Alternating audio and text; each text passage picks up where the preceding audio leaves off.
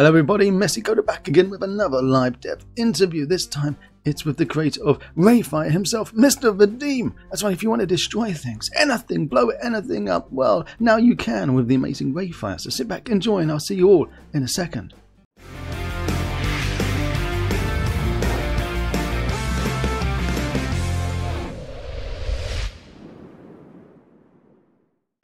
Everybody sitting at home in front of your Google Watches, your Amazon mirrors, your Alexa TVs, give a warm and messy welcome to Mr. Vadim, the genius of Rayfire, not just for Unity, but for the entire world. Welcome, Vadim!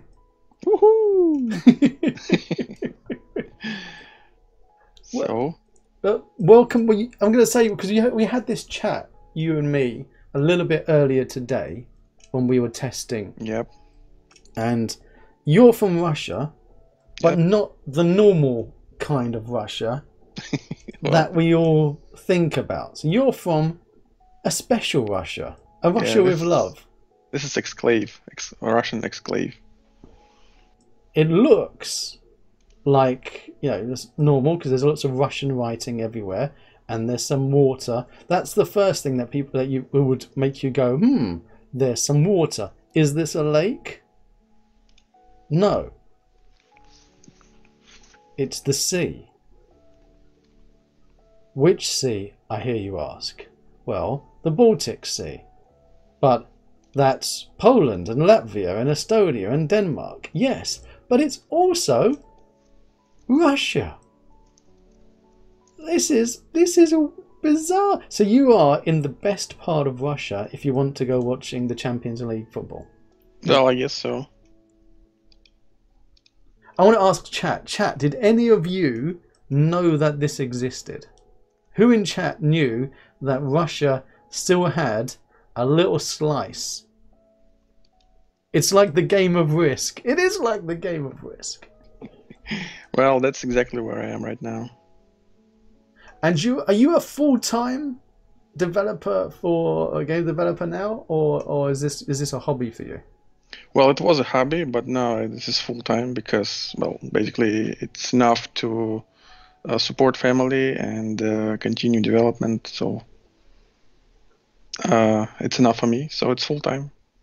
But at the same time, it's hobby because I'm not doing this because I have to. I like doing it, and I don't have to do anything else. So it's kind of both. It's hobby and full-time.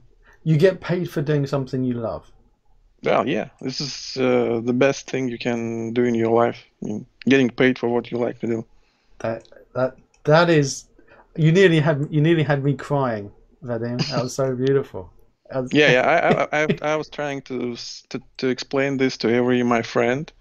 Unfortunately, not all of them kind of understood this good enough to change something. Did they say they want more money instead?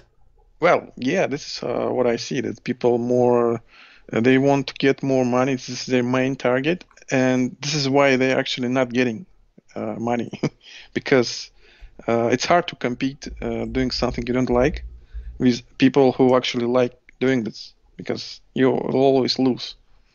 If you do something for money and someone else will do the same, but because he likes to do this, you can't compete with such people if you don't like what you do. I love that. I love that sentiment. That is so true. No, yeah. And it's like if you're working for somebody else, and all day long, all you can think about is when the clock is going to hit, so you can run home and carry on working on your own stuff, or doing something else. Then you're never really going to be concentrating. So how long have you been working on making Rayfire then? I imagine Rayfire is something that took, like 100 years to build because it's so amazing. Well, I think it's about 13 or 14 years. Wow. Like when I wrote first, when I released on public my first script for 3ds Max. And it's about 2 years since we released Unity version. Oh wow! It took it took what's like 12 years to get to Unity from 3ds Max. Yeah, yeah. Wow. Well, it's not like I was I was walking towards Unity the whole this time. Uh, just I just realized that there's a game. How should I say this? That this is future. I mean, 3ds Max is great software, but it's for offline usage. I mean, you open your scene, you create something, and then you render this into image, and that's all basically, right? It's kind of, I call this offline Yeah. way to work. And the game, with games, whatever you write, plugins, software, it actually has to run with the game every time someone launch this game. So for me, it was something more interesting because it works in real time. It has to work in real time, in runtime, and this is kind of challenging, something challenging. There must be completely different challenges that. Yeah, that's also another thing why I wanted to move to Unity because basically I was starting to learn 3ds Max because I wanted to work in game industry, but then I went to some kind of visual effects area.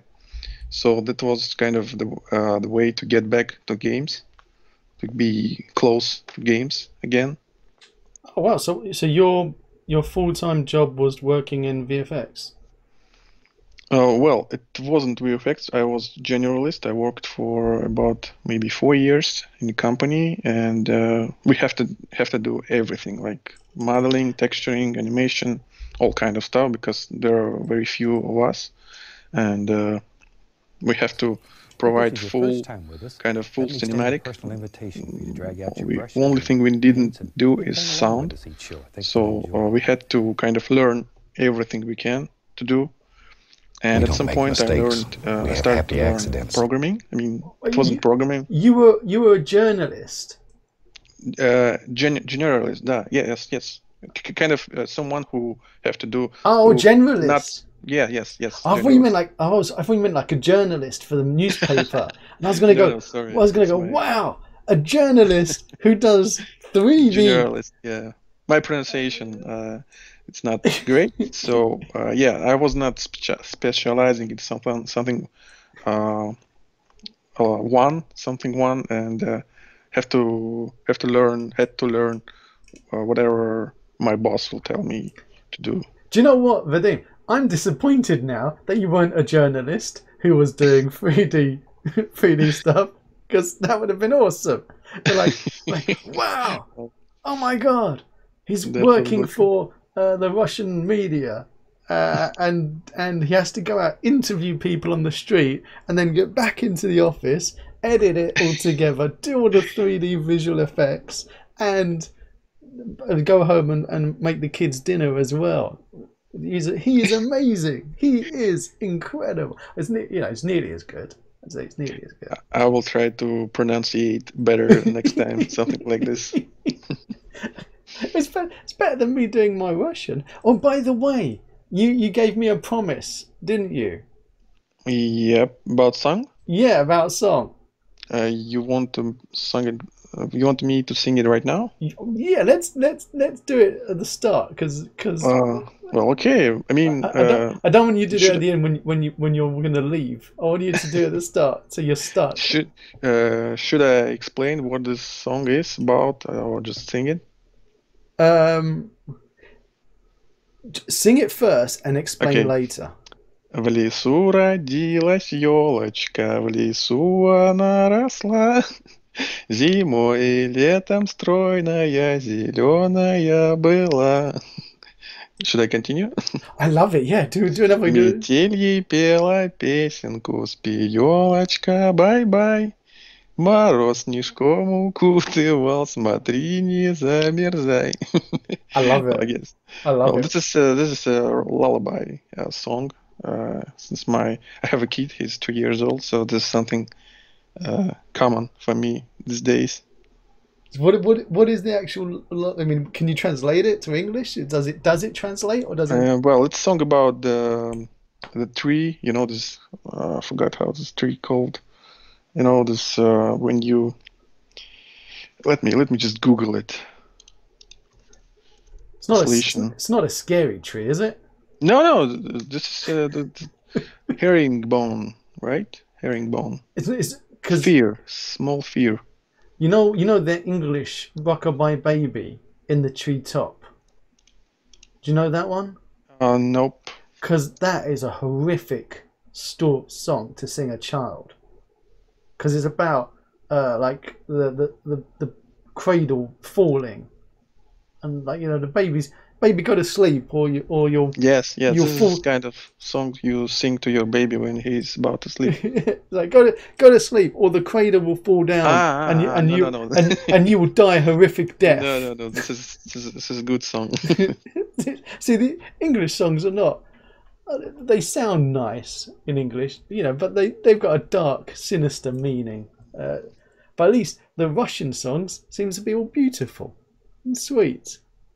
Well, I guess child songs which you sing to your child, they have to be beautiful. Otherwise, You haven't heard the child songs that I sing to my child won't children. sleep well. My kids go, Daddy, please don't sing us another song to sleep. I have nightmares. Like, you need to learn to be strong, son, because soon the werewolves will come and you need to defend us. Ah, Daddy, no. My son's really scared of werewolves and vampires now. So he goes, I like it when you're streaming because you're upstairs next my bed, because the office is right next door to their bedroom. And I said, you like it because I'm upstairs? What, to keep the monsters away from your door? As a joke. And he's like, no, Daddy, why did you say monsters? And I was like, I'm only joking. There aren't really monsters hiding behind your door. Maybe. This actually reminds me the Love, Death and Robots season 2. Did you see it? Love, Death and Robots. Yeah, there's a movie called All Through the House. This is one I like the most. There's about actually I won't spoil you. I've seen Love and I saw the Monsters one. Love and Yeah, Monsters. yeah, the monsters and the two children. So is there a series then? Well, just one. I mean, they have like 8 episodes, and they're not connected anyhow with each other. But what your song reminded me about this episode. Oh wow, I'm gonna have to watch that because I Yeah, love that movie. with your child. Watch with your child. Do you know what, Vadim? When he was a baby, okay, we used to watch The Walking Dead with him. He was in his pram, and I was positive that they knew nothing about what they saw that would be scary because they hadn't been trained to be scared of anything. And when they got too violent, we're going to do winners. Yes, we're going to do raffles, and we're going to be showing off Rayfire. But we're talking important things at the moment about monsters and parenthood. So I turned the cot away from the TV because I'm a good dad, Vadim. Right? And when the zombies were eating people's faces, I was like, okay, that he doesn't need to see that. You know, he's 3 months old. He doesn't need to see zombies eating faces. So I turned him away, and then he started laughing, like really loud laughing. I'm like, what is he laughing at? And he was facing a window, and the blinds were closed, black blinds. So it created a mirror, perfect mirror, and he was watching the TV of the zombies eating people's faces, and he thought that was hilarious. So I was sure he was going to grow up and not be scared of zombies, but now. I made him watch The Walking Dead the other day when he's 7 years old, and he doesn't like it. It doesn't. I'm joking, chat. I didn't make him watch The Walking Dead. I'm joking. Oh my word! I'll get arrested for that one, right there. I'm telling you. Now, we've had, if people are wondering what the story that was, we've had our song, which was very important because it means Vadim is brave, and he's brave enough also to give us a prize, a raffle. We're going to raffle later on. So if you are still in chat later on, everyone, then don't forget to do exclamation mark raffles later on, because you could win a copy of Rayfire and possibly a Formula One racing car. One of the two. We're raffling one of those two things today. Either it's going to be Rayfire for Unity or a Formula One racing car. Do you know which one it's going to be? I don't know. Could be any of them. Now, going back to Rayfire and your 14-year journey to get here, you gave me a playlist of different videos to look at while we're chatting. Yeah, this is the first test which I made with plugin, and this is the first show reel which I used first, results which people used in their production and TV shows and ads. Wow. So this is 3D Studio Max, all this stuff? Yes, of course. This is only 3D Studio Max, and as you can see, there's a Blur Studio already used it. I kind of wanted to work to this company, and this actually was the reason why I started to learn everything, and especially visual effects. I wanted to get a job at their company, and I decided this shot I created I myself. Oh wow! Was I have to say which one with this dome distraction, because I guess the sound is there's a lag with sound, right? Yeah. So if you're because I'm watching and I'm saying that I worked on this shot and probably people watching something else. Let me if I share my screen with you, actually. You'll be quick. Well, there's the stadium dome, and he was crashing, and this is a shot I was working for. I've already forgot this show name. Like there you go. When all people will vanish. Yeah, that was just the first show reel. There wasn't much to show. There's second. Here we go. I'm sharing my screen with you on Teams this now. this dome light crash. Actually, it wasn't that hard. Just sitting and demolishing stuff. But this company, so you wanted to get a job there, and you made Rayfire. Well, yeah, this is an interesting story because I saw on YouTube they have the script called Impact System Tool, and it allowed to create shooting. And back then it was really hard to create something like shooting. I mean, quickly in a couple of minutes. It took like days to set up something like this. And they have this script. It could create shooting in a minute. So, and I was trying to create some kind of kick-ass show reel with a lot of distractions and visual effects. I wanted to show this reel to them so they will hire me. And I realized that if I will work on all my ideas using standard 3ds Max capabilities, it will take months. So I wrote to the Blur Studio, I asked them to give me their script because it was in-house software. They didn't share it anywhere. And they obviously said that, sorry, man, we can't do this. It's our tool. We're not sharing it. So this is the moment when I decided to try to program something like this by myself, and I didn't have any kind of programming experience back then, only visual effects. So that was motivation for me to start learning programming. And wow. It took about a month to write script, which actually did exactly the same what their script did. And after another month, it was much better than their version. So I wrote them email and said that, so you didn't give me your script, so I had to write my own. And if you want to use it, you can use it. I mean, no problem with that. And after that moment, we kind of had a kind of good relationship with a few people from Blur Studio. And so they followed development of plugin, and they used it. As you can see, there's a lot of shots with Blur caption. Yeah. So they used it a lot.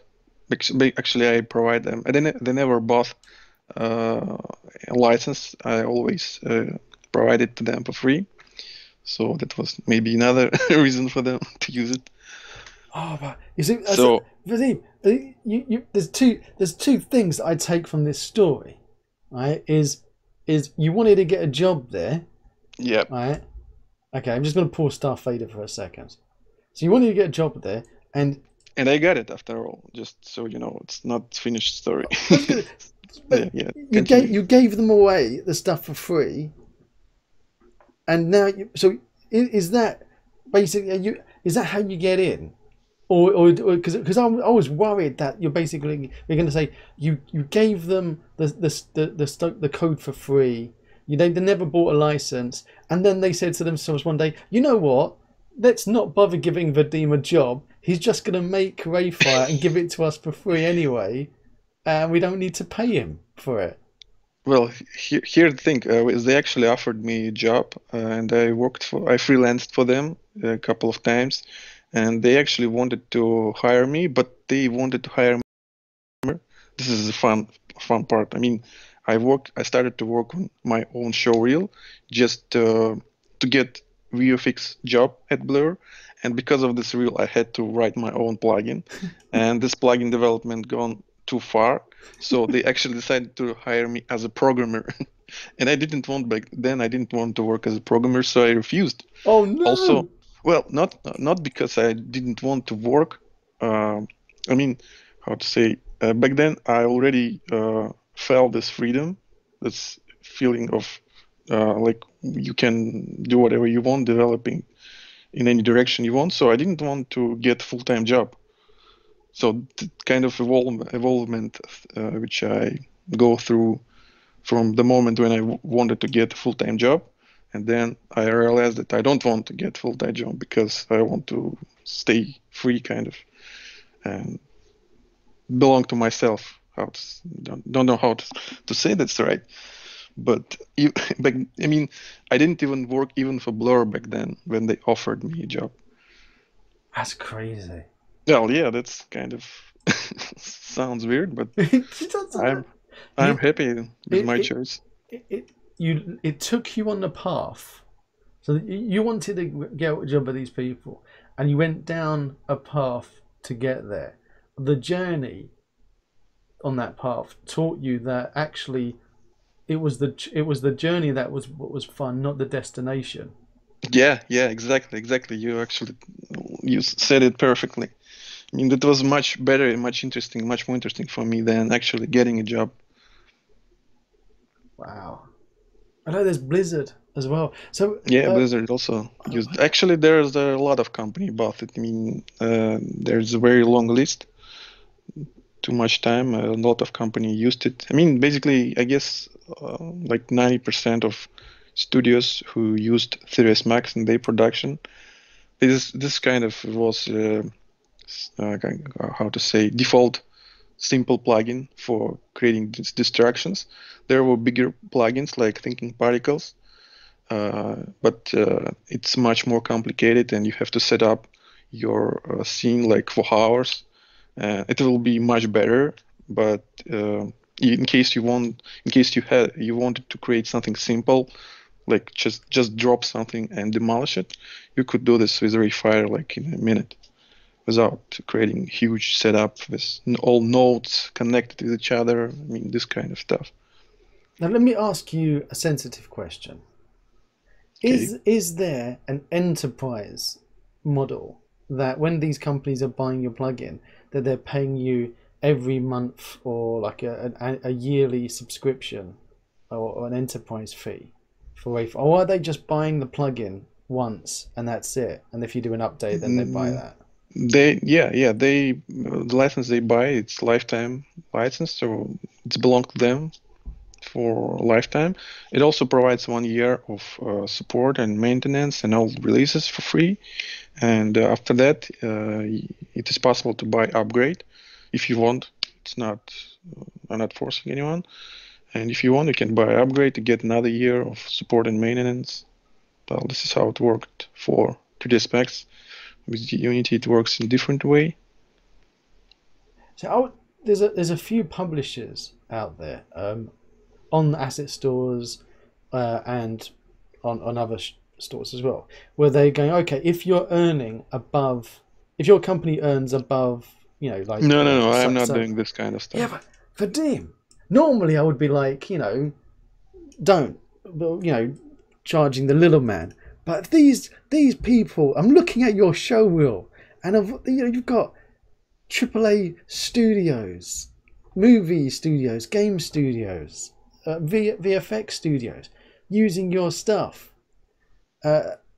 They've got enough money, Vadim. They don't mind giving you more.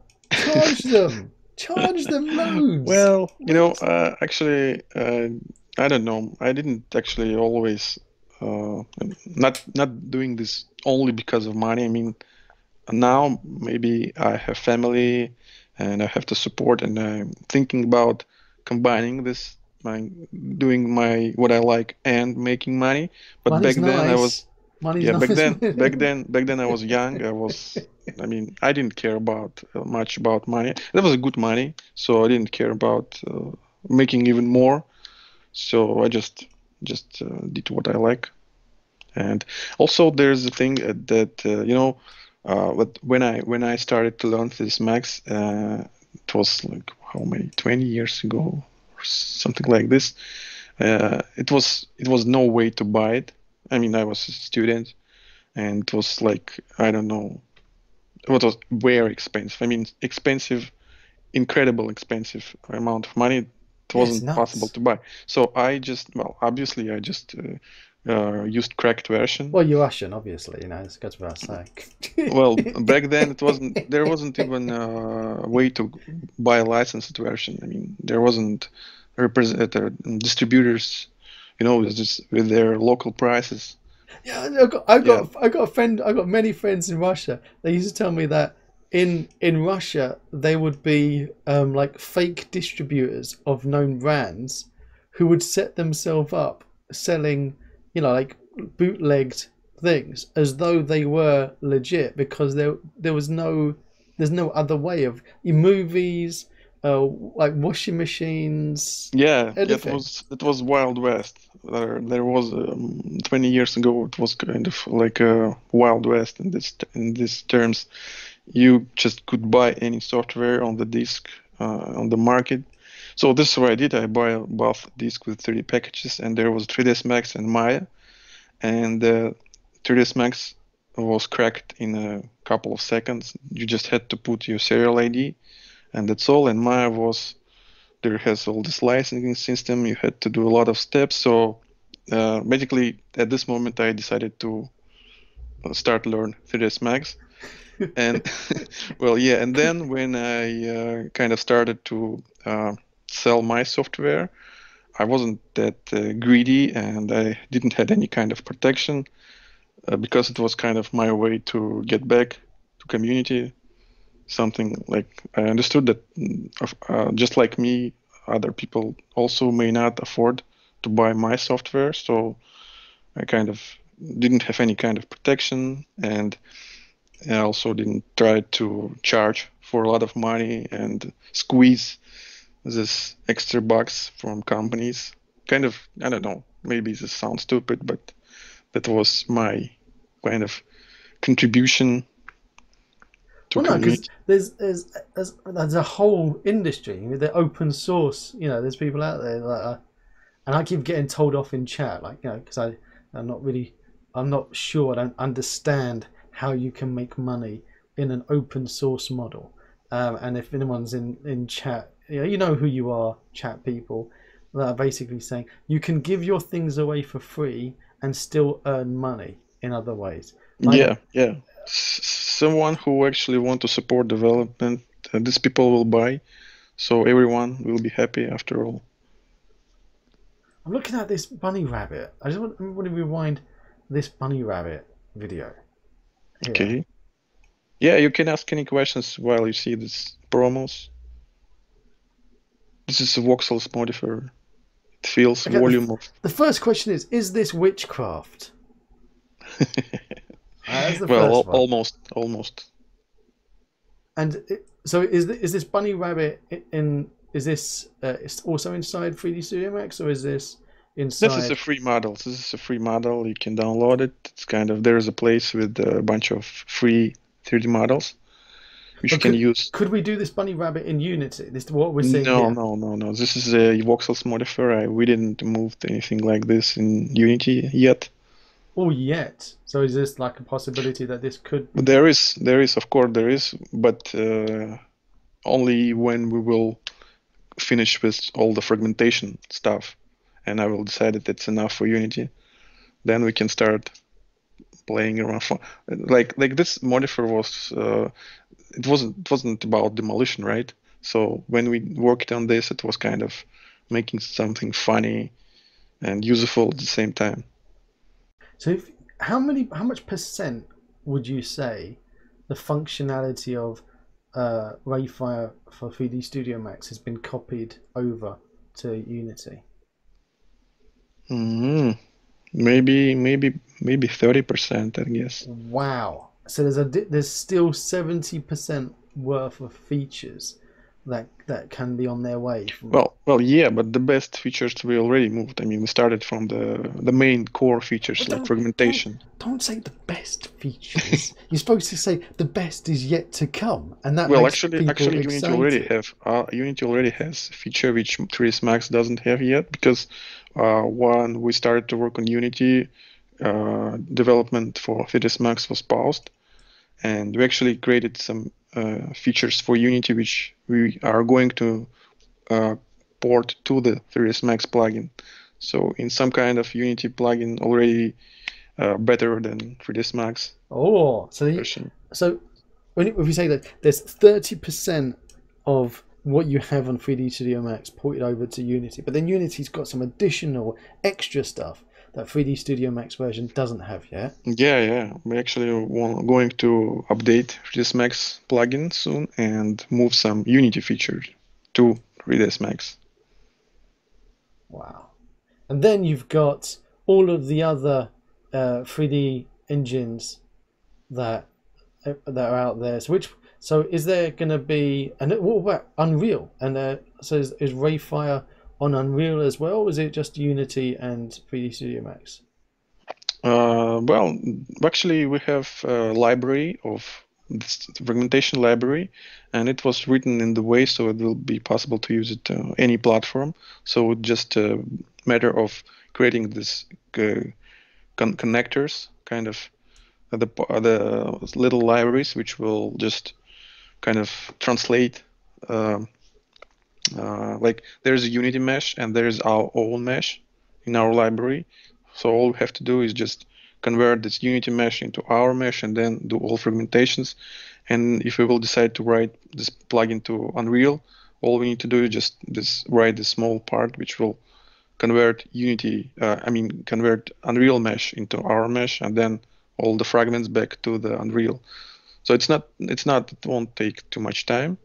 It's just a matter of resources and time. Wow. So let me give you a bit of advice. Okay.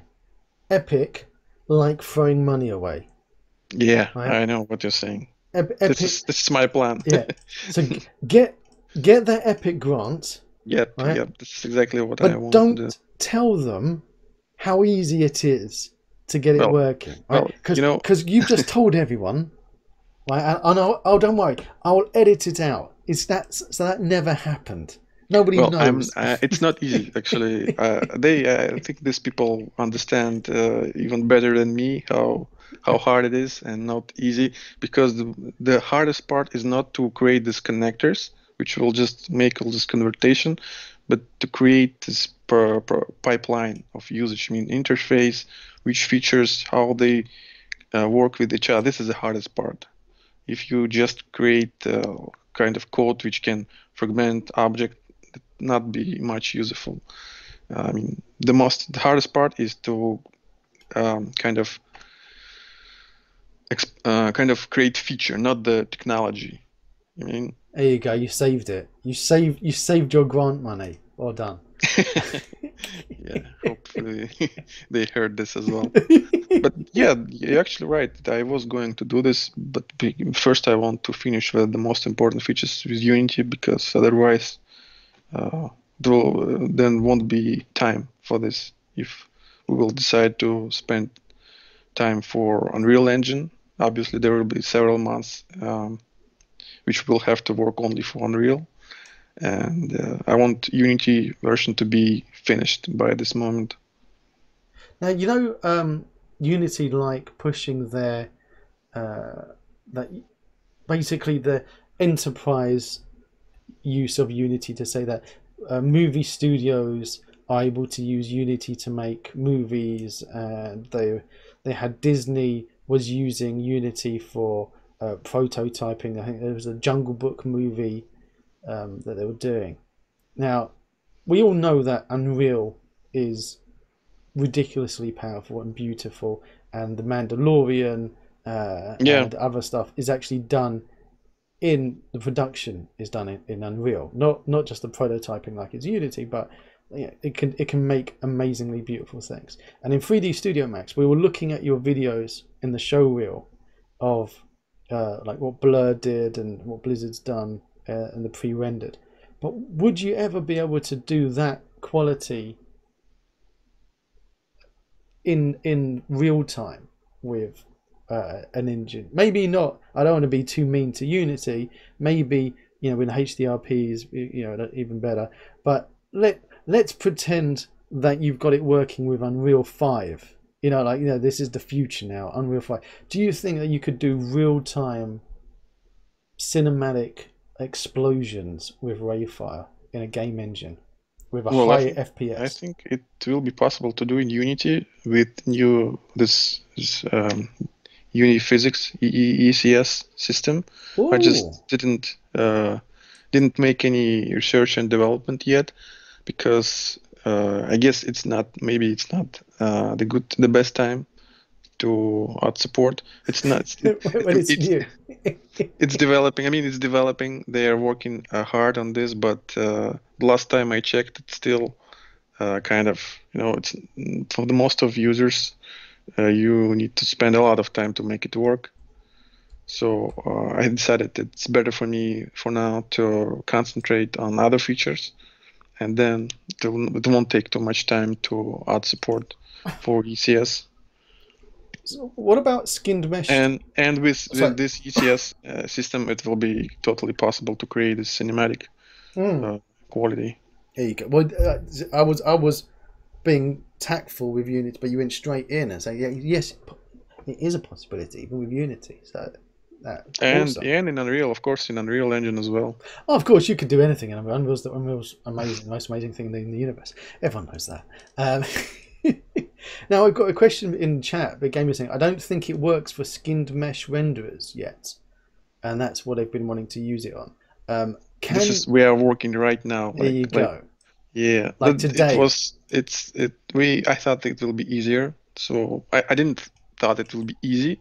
I just thought it will be easier, but it turned out there's much more complicated, unexpected problems we faced.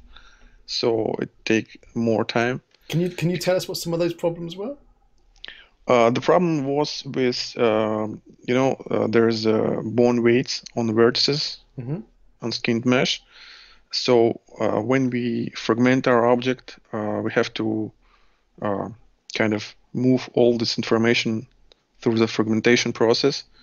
And since we didn't expect anything like this when we wrote our main library, now we have to kind of squeeze all this additional code into main library, and it wasn't designed for something like this. So we have to kind of spend extra time to changing the core code,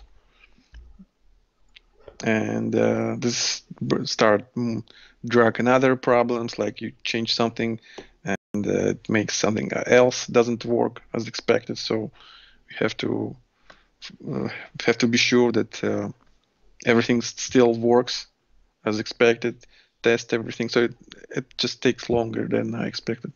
That's the But problem. we are working. Once people start using it, you can't just put in a new feature, because if it breaks, you go, well, they're using it now.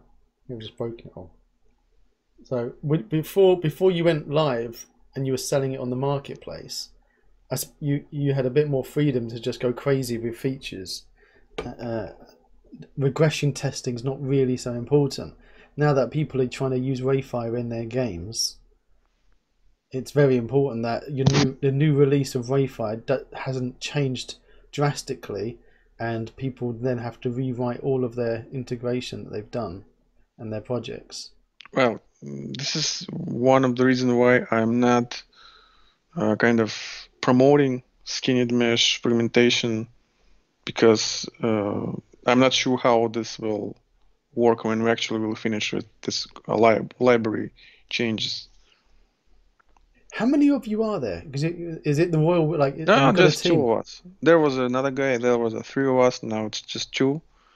But it's not about. I mean, I guess I can hire someone else, but it will take like half of the year for someone just to get into this whole this demolition, fragmentation, all these softwares, because the programmer just he have to know, obviously have to program in the, I don't know, Visual Studio, but he also should know this Unity or 3ds Max, and this is pretty huge software just to learn it in a month. So this is hard to find someone who will be good enough programmer and at the same time will be good enough game developer. I've got an idea. Hire him and don't pay him for the first 6 months. Yeah, I wish. That might work as an intern. That won't work for I was sure. just looking at chat. Facebook, does anyone read this? Yes, we do read this. Just a bit late. Would Rayfire work for Go? Would Rayfire for Godot or Godot, however you pronounce it, be harder than Rayfire for Unreal? Have you looked at the Godot engine first of all? Nope. This is something I didn't watch yet at all. I mean, I have zero experience with Godot. What about Maybe actually I should spend some time. you should, Maybe. but only after you've put skin meshes working in Unity. What about CryEngine or Lumberyard? No, we actually. I think I'm not. That, let me get back to 2 years ago, just to explain what was my plan. And actually, it is. So we spent like a year to write this fragmentation library, so it will be independent of platform, and it will be possible to use it for every platform. So this is why actually we wrote it in this way. So it will be possible to port this system to wherever you want. And Unity, I decided to pick Unity as the first platform to show this technology, how it works, and kind of to fine tune all these features.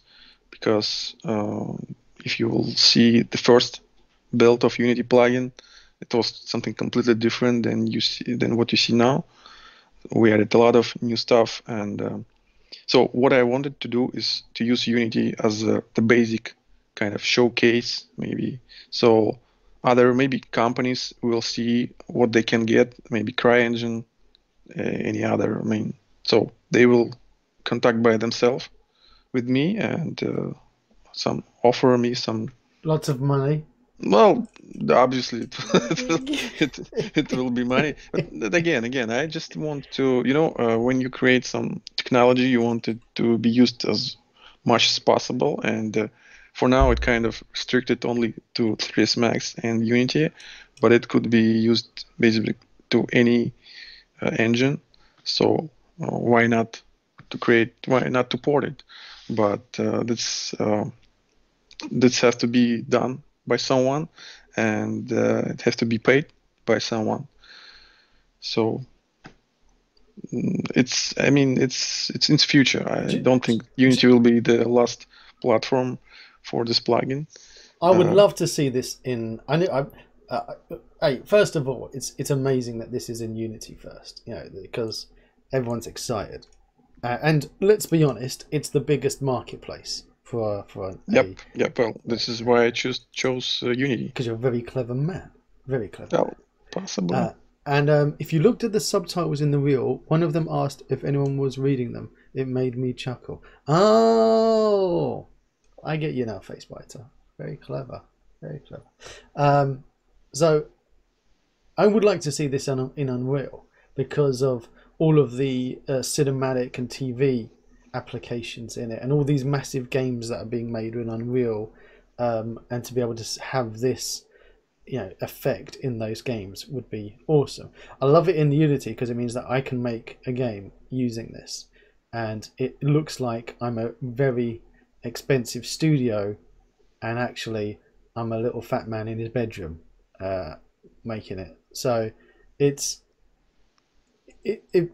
incredible that even to contemplate having this. Now, I've played with other assets that pretend to be similar. I won't say any names because it's not nice, but they're not the same. They're not the same. This really is, because other people you need to first load up the mesh in Blender, and then make LODs of everything, and then break it down in Blender into little pieces, load it up as LODs, put scripts on it, so when you hit it, it will then load the other prefab and pretend that it's broken up into little pieces.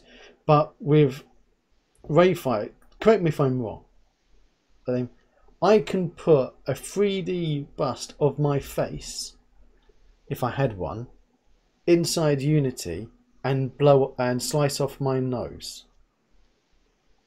Well, yes, there is a slice feature, but it's kind of infinite plane slice. So like the Sphinx. Well, yeah, you can. But yeah, just so you know, this is infinite slice. I mean, if your nose is long enough, you can slice only nose. But if there's something else, like I don't know, like hairs, or then they also will be sliced. This is not just a small slice of area; it's kind of infinite. It's like a laser beam that's going on forever. Yeah. So you wouldn't use that for a katana sword then, slicing an apple in half, because you'll end up chopping off the entire table and.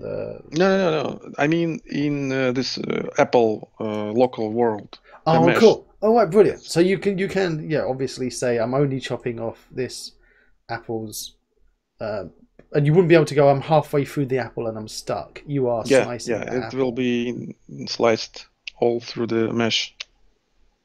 Well, I do love a cut apple, I have to say. Now, question, Fresh Meat asking, Unreal have chaos destruction system. I have no idea what that is. How would they compare? And no, I don't know anything about it other than it's there. So, Fresh Meat has heard of a name. The chaos destruction I knew system. about. Actually, when we started to work on Unity, I remember they released first demo of chaos system. What is the chaos system for? This is a built-in destruction system. It also can pre-fragment objects in editor, as far as I know. I mean, I have to warn, I'm not 100% sure that whatever I will say is truth. But so as far as, well, I mean, maybe there was some updates which I don't know about yet. But I just saw that it can pre-fragment objects in editor, and it can then use these fragments to demolish object in play mode. But as far as I know, it doesn't. It cannot break object in runtime, like when you start with solid mesh and it actually get sliced in runtime. So this is kind of a Rayfire advantage relative to Chaos. Exactly. But Chaos is more integrated into the whole Unreal Engine because it can work with their particle system. So I think this is the benefit of Chaos. Oh, you answered something which I was going to touch on. Before I do touch on it, it leads me to a lovely question in chat. Are there any, if we ignore skinned meshes right now, we've already touched on that one, are there any other types of meshes that Rayfire wouldn't be suitable for or would have a problem with? So is there, and the question they specifically said is like Cinti Studios faceted polygon style Well, assets. yeah, I have a lot of complaints about problem with Cinti Studios models, but there's kind of not a Cinti Studios fault. They create models for static usage, and if you want to demolish some object, you actually have to obey some rules when you're modeling it. Should not be open edges, and all vertices should be welded together. So, I mean, if you want to fragment object and get volume fragments with volume, you obviously your original object also should have closed volume. I mean, you don't have in real world object with kind of that's hollow, uh, this absence of triangles or polygons at the bottom, like game models has. Yeah, it's basically you can't use Rayfire on a wall that only has one-sided mesh on. Well, yeah, like imagine this wall, and you obviously, if you plan that it will be just a static wall, you don't have this bottom polygon, right? Yeah, Because because you're it's saving. invisible. You're saving Yeah, the memory. So you're like, why would I show? Why would I have the other side of yes, this wall if it's never going to be used? It's just wasting memory in my game. right. And when you want to fragment this wall, I mean, how it can, um, I mean, we have several auto fixes which will create this polygon which you didn't create. There are such features in our plugin. I mean, it can fix some little issues, but in some cases, people try to fragment like whole buildings, and there are like a lot of open edges. I mean, which simply impossible to close all of them in the right way.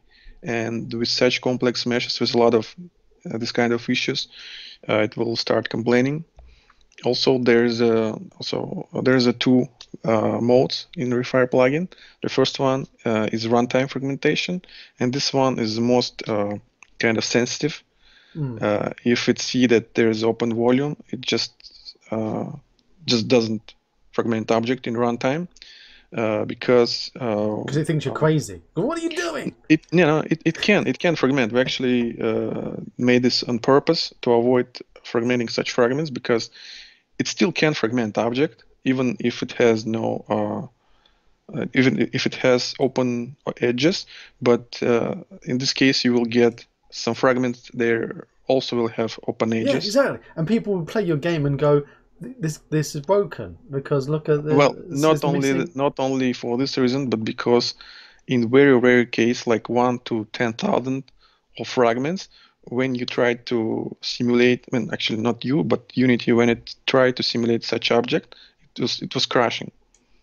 So you basically it would cause Unity to explode. It would actually fragment Unity itself. Well, yeah, we got actually crashes because you get a bunch of fragments, and some of them fragments near this area of issues. Like you have this open, like let's get back to this wall, right? It has no this at the bottom. It doesn't have this necessary triangle or face.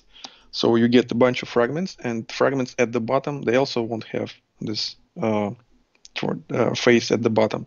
So it will have this weird mesh, and then Unity physics try to create colliders for this weird mesh with weird topology, and it fails. And in some cases, it even crashed Unity.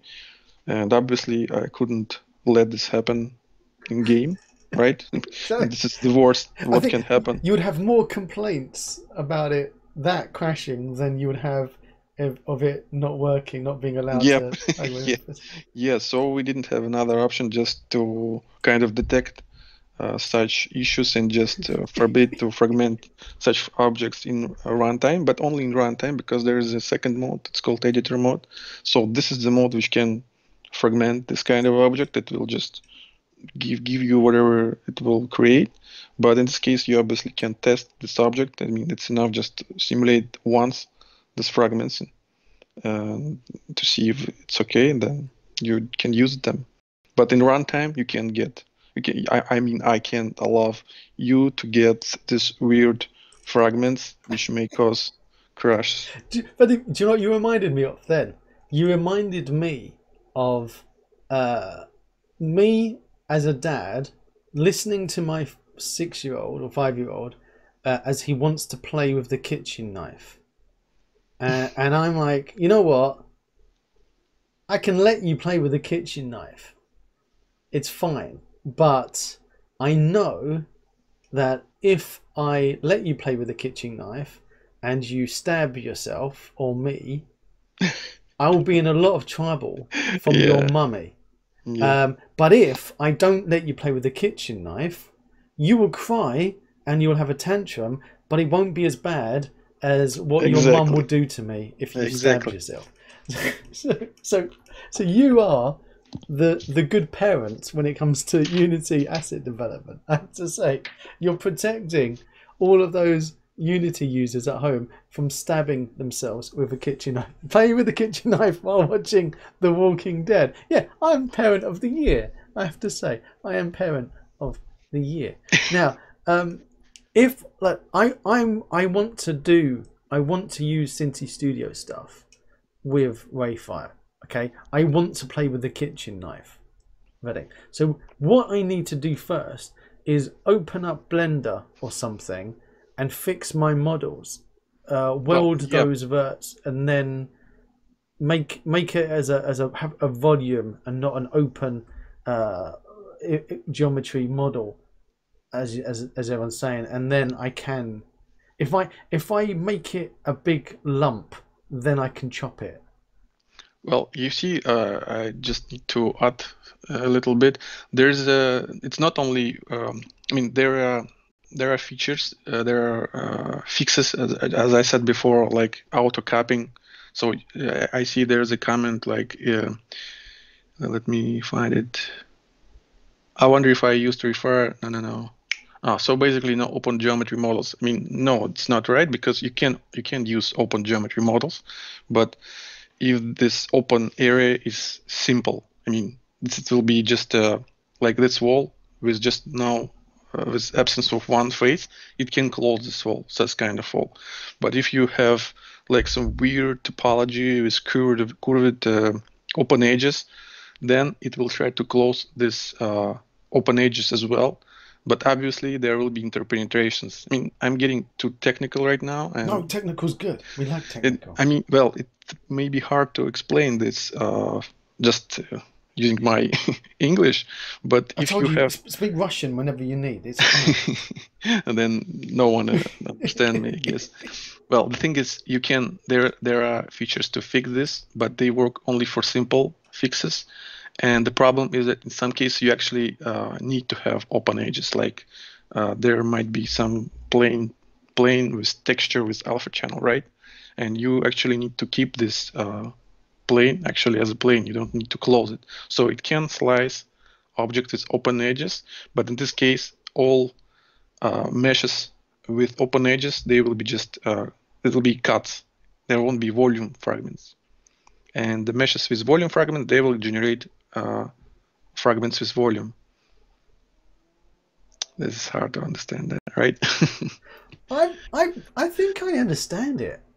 But do you know what? I hear a lot So of the talking. idea is that if you want to, let me explain this way. If you want to fragment complex mesh, and I guess Cinti Studios, this is the kind of mesh they have, it is better to separate your meshes into kind of logically, like walls should be separated from the floor and door should be separated from the walls, because Oh yeah, usually this is just one mesh. I would have thought that would have been generally the rule of thumb. If you're going to be chopping something up or blowing it up, modular buildings. Yeah, first of all, you need to separate the different modules, and then it's much easier to work with every module. Then you just try to cap as much open edges as possible, and you should avoid this open edges, which is okay for static geometry, but for objects which you want to demolish and then stimulate,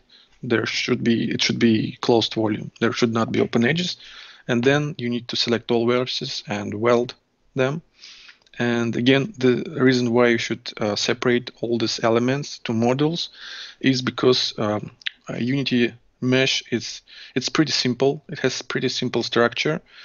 So when let me think about better how to explain this. It has all triangles or has its own vertex. In 3ds Max, you can have like one mesh. I mean, if I will start explaining, even I won't understand.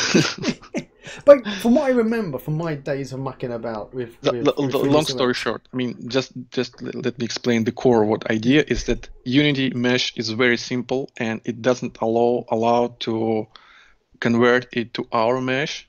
Yeah. In the right way. You can't be going, you know, I've got my mesh, it's going to be quads or it's going to be...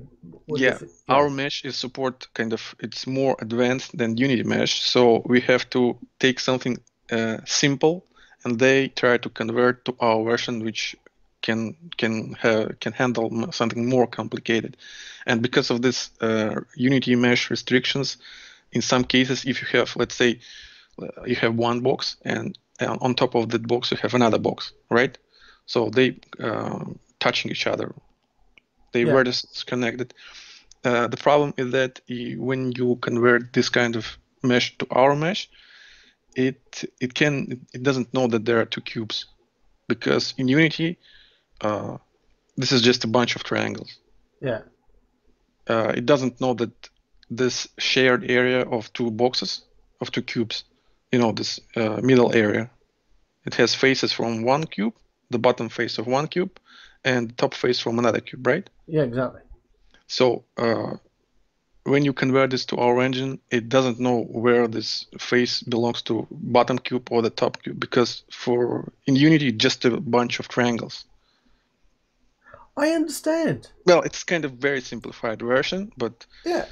So it may fail understanding which volume it should fragment. So after all, it will get all this mess, and well, then you may start getting some fragments, weird fragments, and well, this is another one problem you may have fragmenting Synty Studio's objects, because I noticed that they have something like this, like two elements of different objects. They kind of stay too close together, and they're on the stream tomorrow. They're coming on the show tomorrow for an interview. So well, you can tell them that. So you can come into the chat and type away to them and say. This is not Synty Studio's kind of problem. It's a common problem of 3D modeling. Say to them, wouldn't you like to blow things up? Here you start welding you start welding yourself together, and then you can be blown up into millions of pieces. Well, here's the thing: if you are not going to blow up your models, then you don't have to do all this. You don't need to obey all these rules, because in this case, you will end up with a model with a bunch of unnecessary, unneeded faces which you don't need, right? So this is you have to kind of choose. If you want to demolish object, then you make sure its model is appropriate and good enough for demolition. Now you just make me want to go through all of my collection of models and see which ones I can blow up and which ones I can't blow up. Okay, it's like I had planned to do constructive things tomorrow during the daytime, and instead I'm going to be loading random things into Rayfire and seeing if they blow up correctly or not. Thank you for totally disrupting my day, Vadim. I'm going to say you've ruined my day, because I would have been constructive. But oh no, I'm going to be blowing things up. Can we blow things up together? I'm going to stop watching videos for a second, and I'm going to jump inside Unity, and then we can start blowing things up. As chat takes a moment to absorb, and Fresh Meat says, my tanks want me to get back to them and give them stuff to break. Now, it's scary when he says that, Vadim, because he's actually in the Canadian military and he was driving, working on tanks. So I don't know if he means his real tank in Canada to go and blow things up, or does he mean virtual tanks in Unity? Now he asks, how scalable is Rayfire? Like, how crazy can we get? Brilliant question. Can we fill up the room, a scene, with hundreds of objects to blow up? And does it matter the size of the object versus the quantity? Like, if I had 1,000 small cubes or 50 complex images or meshes, would they be equally the same thing, or how does it work? Well, actually, it wasn't designed for this massive. I mean, the first build wasn't designed for this massive simulations and demolitions. And this is also another thing I'm working on right now. I'm working on new component for actually creating massive simulations, because first build which I worked on, it was designed for kind of local small demolitions of objects in runtime, and it has a lot of coroutines and other methods like collision checks. It's okay if you have like 10, maybe 100 of such objects, but if you have 10, like, I mean, 1,000 of cubes, and every cube, every moment check for collision, and if when it collides, it starts checking all this collision strength parameters, and well, then it can get slower. But this is something people started to complain recently, because just like with everything, when you get something, you start pushing it to the limits, and obviously you want everything to blow up. Yeah, Basically, obviously you want to will make end an at some. MMO. You want to make an endless open world MMO where every single thing can be destroyed with Rayfire. That's what people, when they buy it, they go, I've got 10,000 meshes in my scene and all of them can be destructible with Rayfire. So Well, yeah, this is you can do this, but you just need to do this in more sophisticated way. I mean, obviously you don't have to put all this 10,000 of objects in your scene and then just start simulation. But if you will kind of hide and activate. I want to. See, I understand, like, when you do a trigger, obviously, when something is triggered, then it will start simulating the Rayfire and convert it over. So you would wait until, I don't know, you're either you hit it or you're within the radius of it or something. But I can. You were talking earlier about the possibilities of ECS and dots. And Yep. This is new component which I'm working on. It doesn't use ECS, but it was right now. I mean, just to explain, I have an image just to show you to compare, but it will take some time to find it. Well, the thing is, it's twice faster than current workflow. Like if you have 7,000 of fragments, and every fragment has its own rigid component which handles its simulation. Now I'm working on a component which is you attach to the root, and then it manages all its children's simulation. And in this way, it works twice faster. Already it works twice faster, and this component is which will it will utilize this ECS system. So first I want to finish it, like so it will work without bugs and errors, using standard Unity physics, and then this is component which will start using ECS, because I don't want to add ECS support to this current simple rigid component, because it will make it even more advanced and even more harder to understand, and it even for now it's already kind of overloaded with all this user interface. People already start complaining about how people are always complaining. Ignore them. Well, again. yeah, I get used. Exactly. for 15 years I get used to this. Don't worry. I know there always will be someone won't be happy enough, but I decided that it's better to leave this rigid component as is, so it will be used for simple local demolitions. And for this massive simulations and demolitions, there will be completely separate component which will be designed exactly for this kind of tasks. I just tried to import in, not a Cinti Studio, somebody else, but it says I needed to be using Unity 2019 to import it. So that wasn't very nice of them at all. How mean is that? Well, what are chat saying? Wouldn't it be funny if EA uses Rayfire for full environment destruction in the next Battlefield? Now, they obviously have got their own engine, but like Vadim is saying, that it's done in such a way that it's engine agnostic to hook into the libraries of Rayfire. So if EA came knocking and said, you know what, we would like to add Rayfire into our own in-house game engine, then you'd be like, yeah, sure, give me a load of money, and there you go. Or would you allow people to build it themselves? Build themselves what exactly? Integration of their own custom. If EA with their own custom game engine wanted to integrate their own engine in with Rayfire's library, would they be able to do it themselves, or would they need to go to you for the? Why not? I mean, this is something we can talk. And I'll hook you up with them later after the. Well, this is about making a deal. I mean, if they want to just license this library and do whatever they want with this library, well, it's okay. If they want us to write plugin, it's also fine. I mean, depends on what they actually want to get and how they want to be involved in the development. I would love to see. I mean, you know what? I would love to see more games using Rayfire. But then, do you know what the greedy part of me says?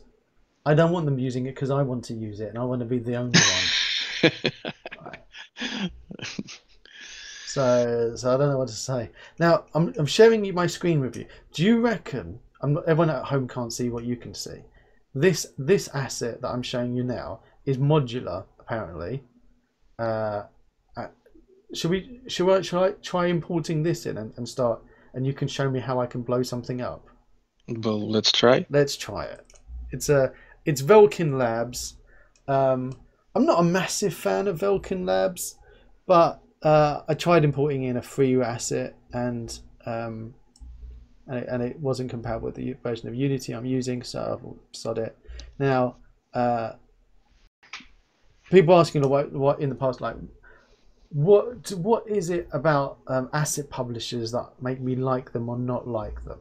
And the first thing that I say is that if an asset publisher replies to an email in a timely manner, that's the first tick in the box. Because Vadim, when I review an asset and do a proper review, like the ones where I actually give scores and whatnot, if it's an art asset, they would be like reviewed on the textures. You know, if it was a model, so the textures and the meshes would be things that they're scored on separately. Value for money, they'll be scored on separately. And customer support. Now, the customer support means how often they are maintaining. Like, do they do updates and things? So maybe if it's an art package, they tend to leave it alone. Like, some people would keep on adding, like Aquarius Max does, because he's insane. He would release an asset with 500 prefabs, and then he keeps on adding to it. And by the time you buy it, it's got 10,000 prefabs in it because he's insane. But also, support means answering a question in a timely manner. And what's considered a timely manner? Asks Stanley. Now, this is a question that I've asked in the Discord. Discord. And Vadim, we've gone past 1,000 members on our Discord community now. We're growing slightly. Congrats. Thank you so much. And tomorrow we'll be giving away presents thanks to Forge 3D. And also, today we're giving away a copy of Rayfire, thanks to the beautiful Vadim from Rayfire Studios. And I would say, normally, a week. You know what, if I send an email, I would expect a reply in, let's say, 5 to 7 working days. Now, That's too much for me. see there you, now I would say because of COVID, I would even be more generous and say, you know what, I would like a reply within 2 weeks. If I get a reply within 2 days, I'm happy. If I wait a week now, I would be really upset. Microphone problems or importing into Unity. Oh, are we getting problems on the stream? Because yes, I am importing into Unity. I wasn't expecting there to be microphone problems though, because I'm streaming from the other PC, so that's bizarre. How's the mic? All good now. Okay. I'll tell you what. Let's have one more. Thank you so much, by the way. And if you follow, don't forget to link your Discord and your Twitch, and if you're subscribing as well. Now, 2 days, I'm happy. Now, Vadim, you're saying a week is too much. If I sent you an email with a question about Rayfire, when would you generally reply to me? Well, one day, average 1 day, probably maybe. If it's not instant, it may take a day, and maximum it will be 2 days.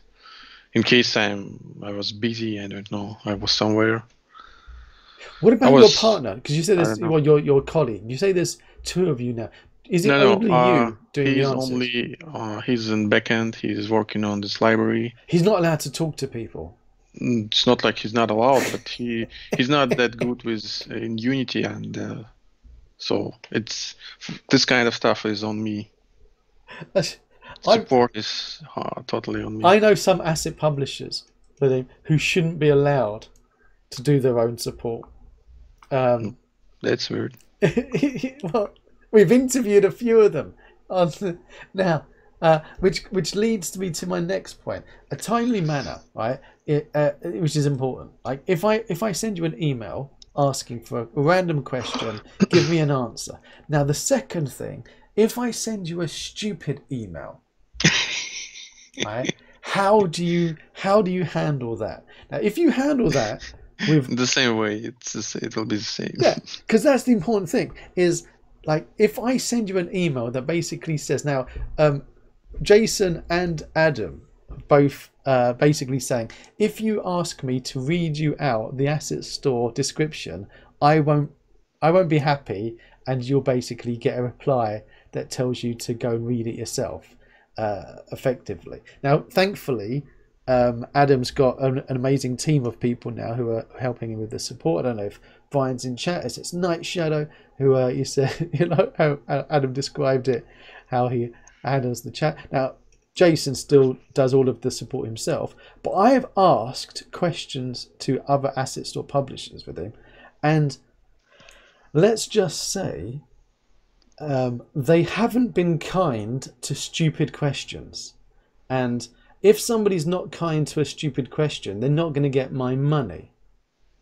Now, you answer stupid questions very sweetly. So I have to say, because I've asked you some stupid questions in the past, like, does Rayfire make things break? You're very generous with your time, I have to say. And the fact that you're basically going on air and saying that you're averaging like a 2-day response if you're having out on the first day is amazing.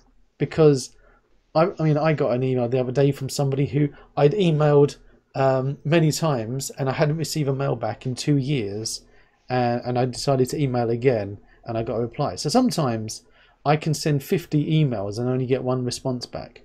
You must be... How do you do any work, first of all? Because if you're always answering questions, how do you spend your time doing anything? I can't say you any kind of, like I have any schedule. It's totally free time. I want to work, I'm working. I don't want to work, I'm not working. If I get an email, I reply. If I can reply. I like that. There's no any schedule, just to share it. It's free fall, you know. Now I've imported in some artwork, okay. From Velkin Labs, and Furniture, right? This furniture. I think this is a Furnirure. Furnirur. see, Velkin Labs is a Russian artist, I think, as well. Now, I didn't realize. Obviously, I should have thought that maybe most of his stuff is just primitive shapes with nice textures on it,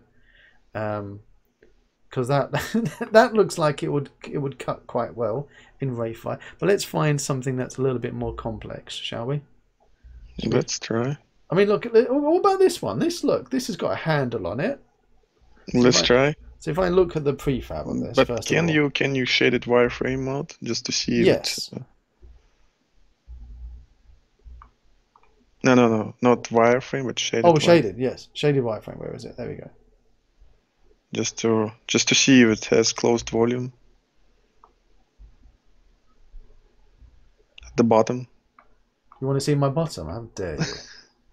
Well, seems like it's. Well, I think you just should apply this shutter component and just click fragment. It'll be the fastest way to see if it's okay. Let's do. I've got a bit. Gamey says in chat, if you make a good product, then hopefully you don't spend most of your time on support. Actually, a good product versus a complex product. It can still be a good product, but be complex and difficult for people to understand. There you go. Now, what do I do? So I'm gonna. You should add component. It's called Rayfire Shatter. Do I add it on the prefab or on a mesh? No. Just add component. Just add component. Yeah. Rayfire. Shatter. Shatter. This is a component which you should use for editor fragmentation. Do I need to unpack this prefab? Can you open it? Let's open it. I mean, just to see what's inside of this. Oh, okay, now I see. So you see, there's a lot of small things. There's a lot of small things. Well, you need to select the biggest one, the main body. This is the main one over here. Here he is. Look at the size of him. There he is. Well, you will fragment, but it will fragment only this mesh. Can you delete, or hide the rest of the fragment just to see the main body? There you go. Well, it looks still. But what if I added the fragment shatter thingamajig on each of these smaller things as well? Then. Well, you will fragment only this. So you add component and it fragments this mesh filters mesh. All right. So here we go. So. Okay. Now I click this fragment button, do I? Yes, but click fragment. Yes, but you scared me. The thing is because you're working in prefab mode right now. Okay. So should I unpack? Yeah. You should do this instead because you see there's when you fragment your object, it creates new meshes, and the only place where you store you see there's a hollow table root already, so it was already fragmented. Inside scene. I'll delete it right now. I shall delete it. Go away. Yeah. Let's go. So select this main body again and click fragment. And now you can see there is scale preview slider in Rayfire Shatter. Yeah, just drag it. Oh, look at that. Where's it all gone now? Well, just drag it. Yeah, like this. No. So now you can see it shows you these fragments. I'm going to turn off this shaded wireframe mode. Like that. And I guess you should use some different material for inner surface because it will apply the same material for inner surface, and as you can see, it will have this weird texture of something. Yeah. Which should not be inside. Shouldn't though, should it? So I go into materials then. Yeah, you should delete. You should delete on top under the fragment button. Click on delete. Where does it say delete? Delete last button on top of the shutter component. Delete last. Okay. Yes. So now you can apply some material. Yes, inner material here. Gonna go with concrete. Whatever you like. I like it. Now click fragment again. Now let's. Now I use my slider. Look at that. Look at that. I can change. If I change, do I have to change? Well, it? you No, need to delete. delete and then do it. Okay, Yeah. delete last. This is actually one of This is so the much improvement we will add later. No, So- you're gonna be able to. I can then change it, and it will automatically delete the fragment and refragment. Well, yeah, you can actually click fragment. Click fragment. And now you can open slabs. You see, you selected the slabs type. Wow. Open slabs properties. Slabs properties. Oh, here we go. Slabs Yeah. properties. And you can change amount to some 100. And now we 100 can click on slabs. fragment to last button on. Yeah, in this case, it'll just refragment. Crazy. So now, Vadim.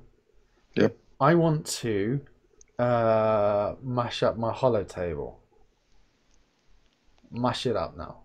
Now, if You mean in runtime? I wanna have both. I see. Yeah. You mean this top part? Yeah. I saw the title. Is there a chance Rayfire is coming to Unreal, or is it referring to food? It is coming to Unreal. Not tomorrow, but yes, there is a chance Rayfire is coming to Unreal. Watch the VOD, and you can get the beginning of the chat. Nanaka knockoff tough. Now, So you Vadim, managed to freeze it? I managed to break. Now the question is, you can hear me and I can hear you, but can anyone else in chat hear me, or has Unity caused my computer to freeze the microphone like it did when it was importing? And possibly I'm going to say that turn off auto baking the lighting. Yes, they can hear. All is good. Brilliant. So is this a problem because it's trying to automatically do the lighting at the same time as doing all this? So it was me being stupid, and Unity, as always, has that pre-ticked. This could be this reason. Actually, I will need to check this. Shall I kill the application then? Shall I kill it? Well, you see, I think you should better send me this object later just to see what's wrong with this mesh, because it looks like this is just a plane, right? It does look like it's just a simple mesh.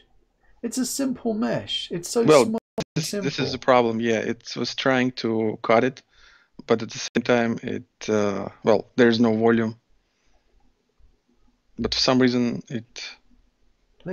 Let me kill Unity. Goodbye. 23 megs of memory it was using. Yeah, that was a bad example. 23 gigs of memory, rather. I'm very sorry for this, guys. No, this is Vadim. This is what we're here for, to break things. Okay. Well, yeah, you see, this is when we usually do not test with such simple objects. So it turns out that this plain objects may have a lot of folders you have. Don't look at all my millions of folders I have open. There you go. It's all clean now. Everything's clean. Maybe everyone on the stream gets a copy and we don't tell anyone. Yes. Well, fortunately, it was the main body was fragmented, but this plane, well, this is a problem. I never tried to fragment planes. I mean, who will fragment planes? You've never tried. I'm all about fragmenting the planes. This is just a plane. Who will fragment the plane with two triangles like? Exactly. This is some stupid bug, I guess, which I missed. No, I'm going to try it again. I'm going to turn off auto-generate the lights. Okay, auto-generate lights is off. Okay, we're going to do this. All right, Vadim, don't worry. I'll look after you, yeah? You with me now. There's no one else here. It's just you and I together. I can't even remember where it was. Where the heck was it? Hollow table. Was it the hollow table? Yes, it was the hollow table. All right, hollow table. Let's do this. Let's stick it in. I'm going to stick it in. Are we going to do it? All right. It's going to be good. You forgot to select this table. No. I'm recreating what we did, well, bit by bit. We're doing it. So we're going to recreate the world together. Do it. So I'm going to go with, again, like we had, slabs. You know what? I'm going to go with 30 because I'm not being greedy with 100. Yeah? I'm not being greedy. Changing my material. Why can nobody see what we're doing? Nobody can see. Unity window. Alright. Can nobody see? Stream? That's weird. Chat, can you see the Unity screen? Can anyone in chat see the Unity screen?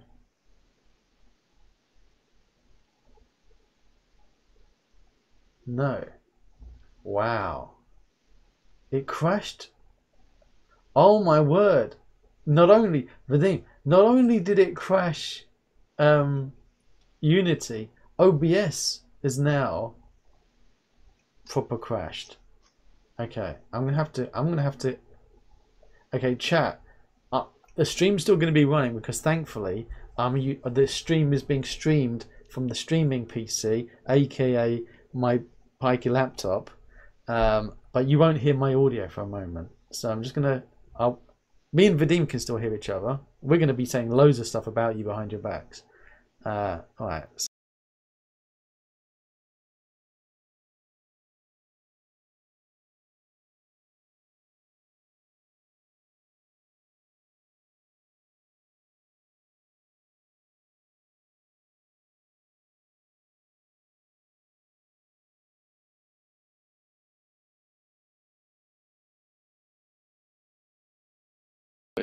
Don't blame this to me. Don't blame it on you. Yeah, I'll blame you. There we go. It's back in.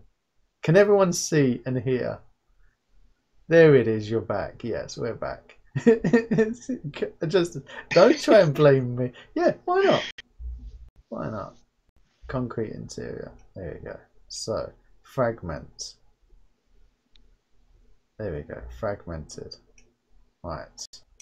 Now, let's see. Hollow table. Can you wait a second? Let's have a look at the mesh. Yeah, let's just a play. All right. 1 triangle, 2 triangles. Yep. 16 verts, 14 tries. Yep.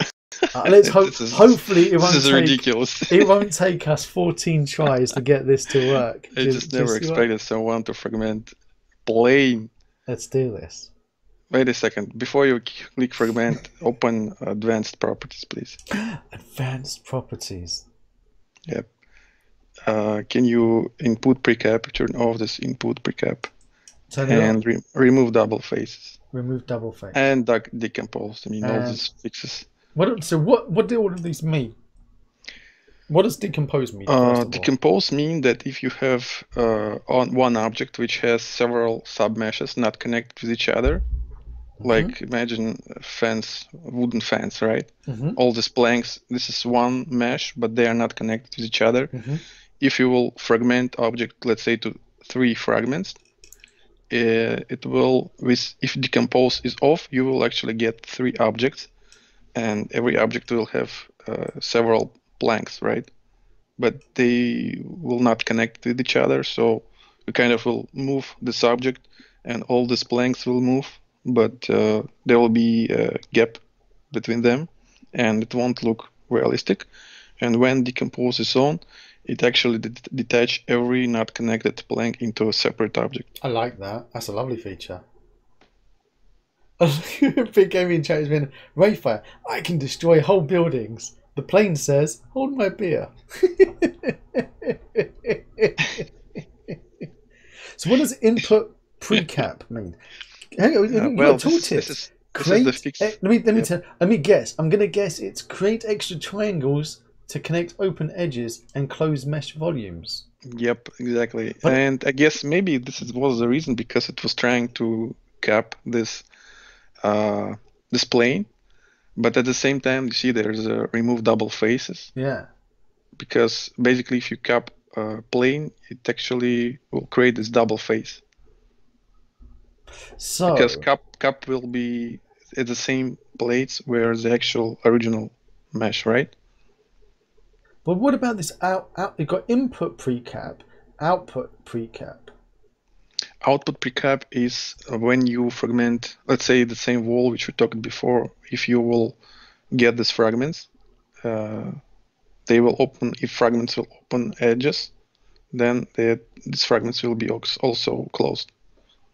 At least it will try to close if it's possible. If it won't crash, your To avoid crashes, yeah. Well, we try to put as much as possible these fixes, but again, as you can see in this example, in some cases you may need one fix, in another case you may need another fix, and you can't use both of them because they're for different reasons. They may interfere with each other if you use both of them, and if you have several kind of models inside one mesh, you may need one fix to one mesh and another fix to another mesh. You can't use both of them, so this is why it's better to separate them logically. Should we try it then? I'm going to click. Yeah, let's try. Let's try again. 1, 2, 3. No. It's something different. 5. So you can shut down. 6. Okay. It's better shut down until it eats your memory. Let's see. You know what? We actually had this bug 20. before. We got 20 gig. We got up to, wow. Look at it. We had this bug before. I remember we had this bug with plane before. For some reason it slipped again. Sorry guys, it's but the plane had stupid, 14 tries, so it should be a 3D mesh. Well, I'll tell you what it is.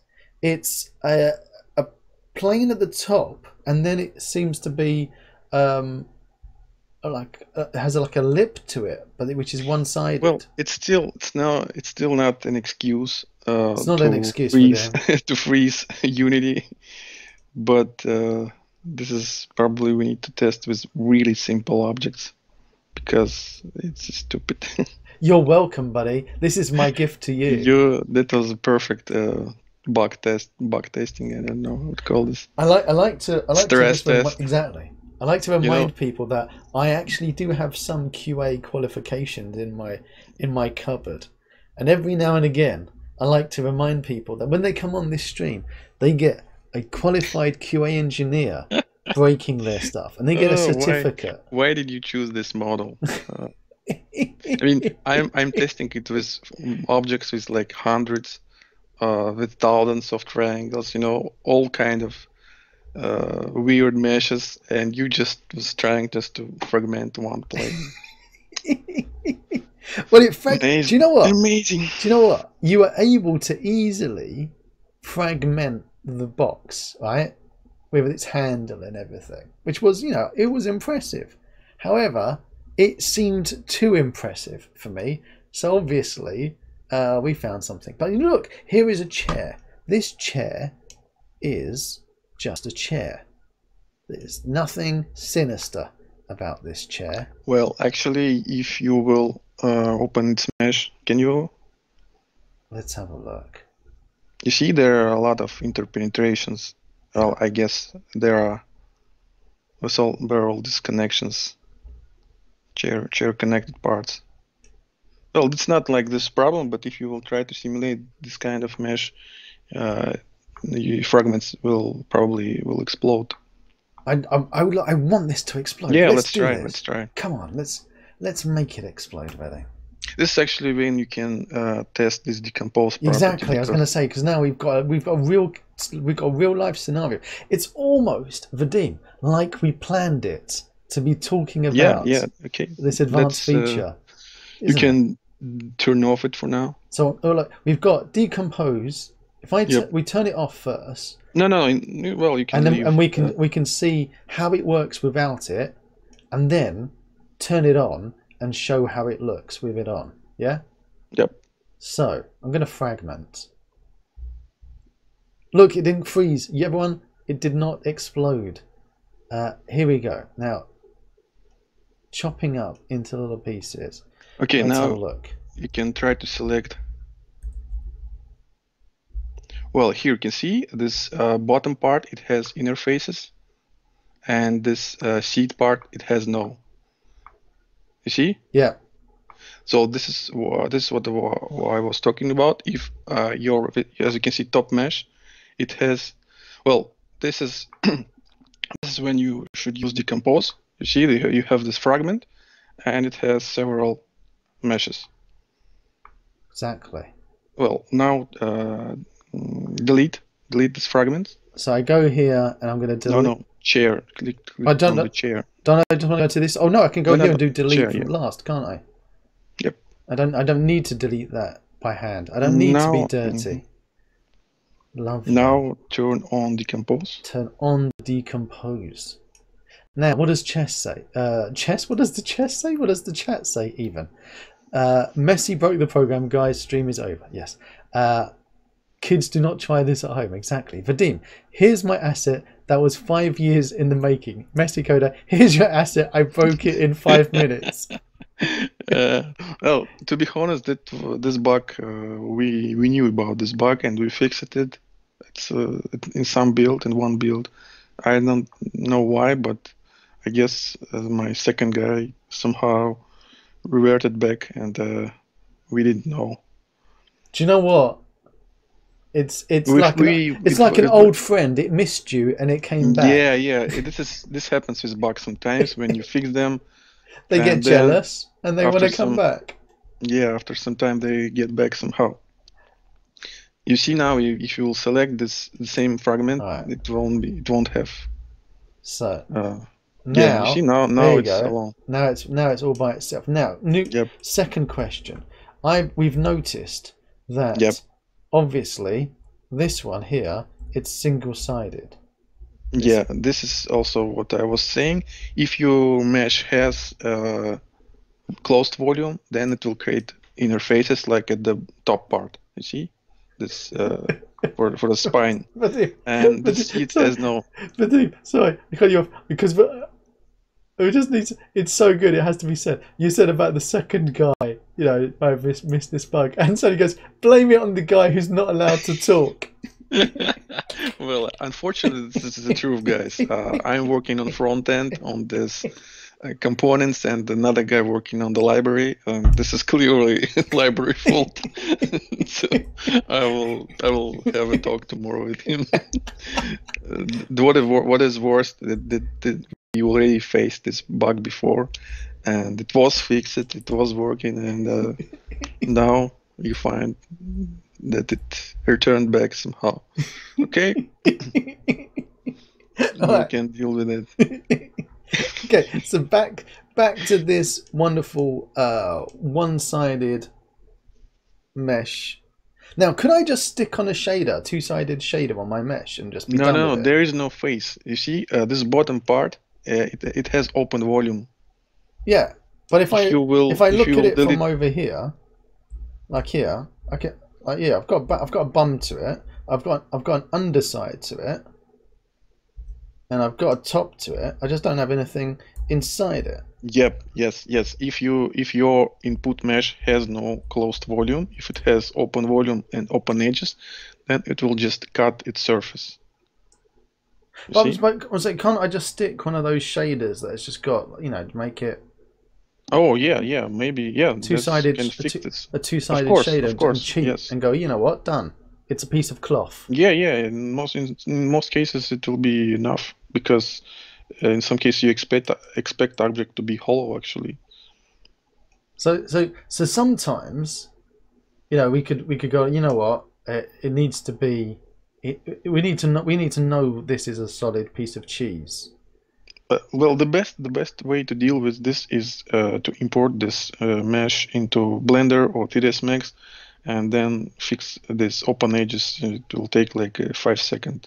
Now you say that. I remember. It wasn't Blender, but it was a previous 3D. Can you actually open it in Blender? Maybe I was gonna say because if I think I've got a version of Blender. Here we go. I do have a version of Blender.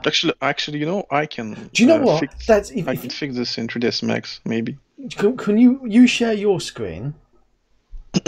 By the way, for everyone at home, is Blender 2.79 the evil Blender or the good one to you? Because I look at this and this is still looking evil Blender to me.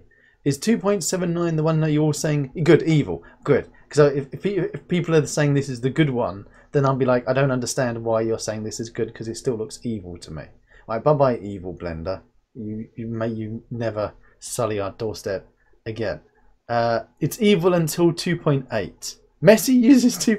No, Messi's installed 2.79, had to use it once, stabbed himself in the eye repeatedly with a rusty screwdriver and promised not to touch it again. However, I couldn't even uninstall it because I promised not to touch it. And the only reason I broke that promise now is because Vadim sang a song to me in Russian at the beginning of the chat. And I will do anything for this man right now because he sang me so sweetly.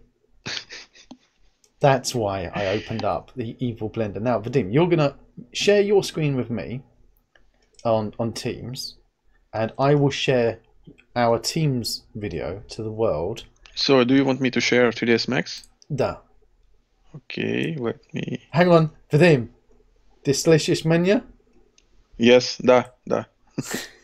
That's actually, it made sense to use it at that point. Okay, I'm sure. Do you see my screen? I do see your screen. Let me pop it out.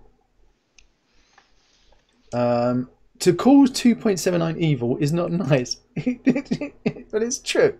It is true. What are you talking about? Let me... Can you send me this mesh?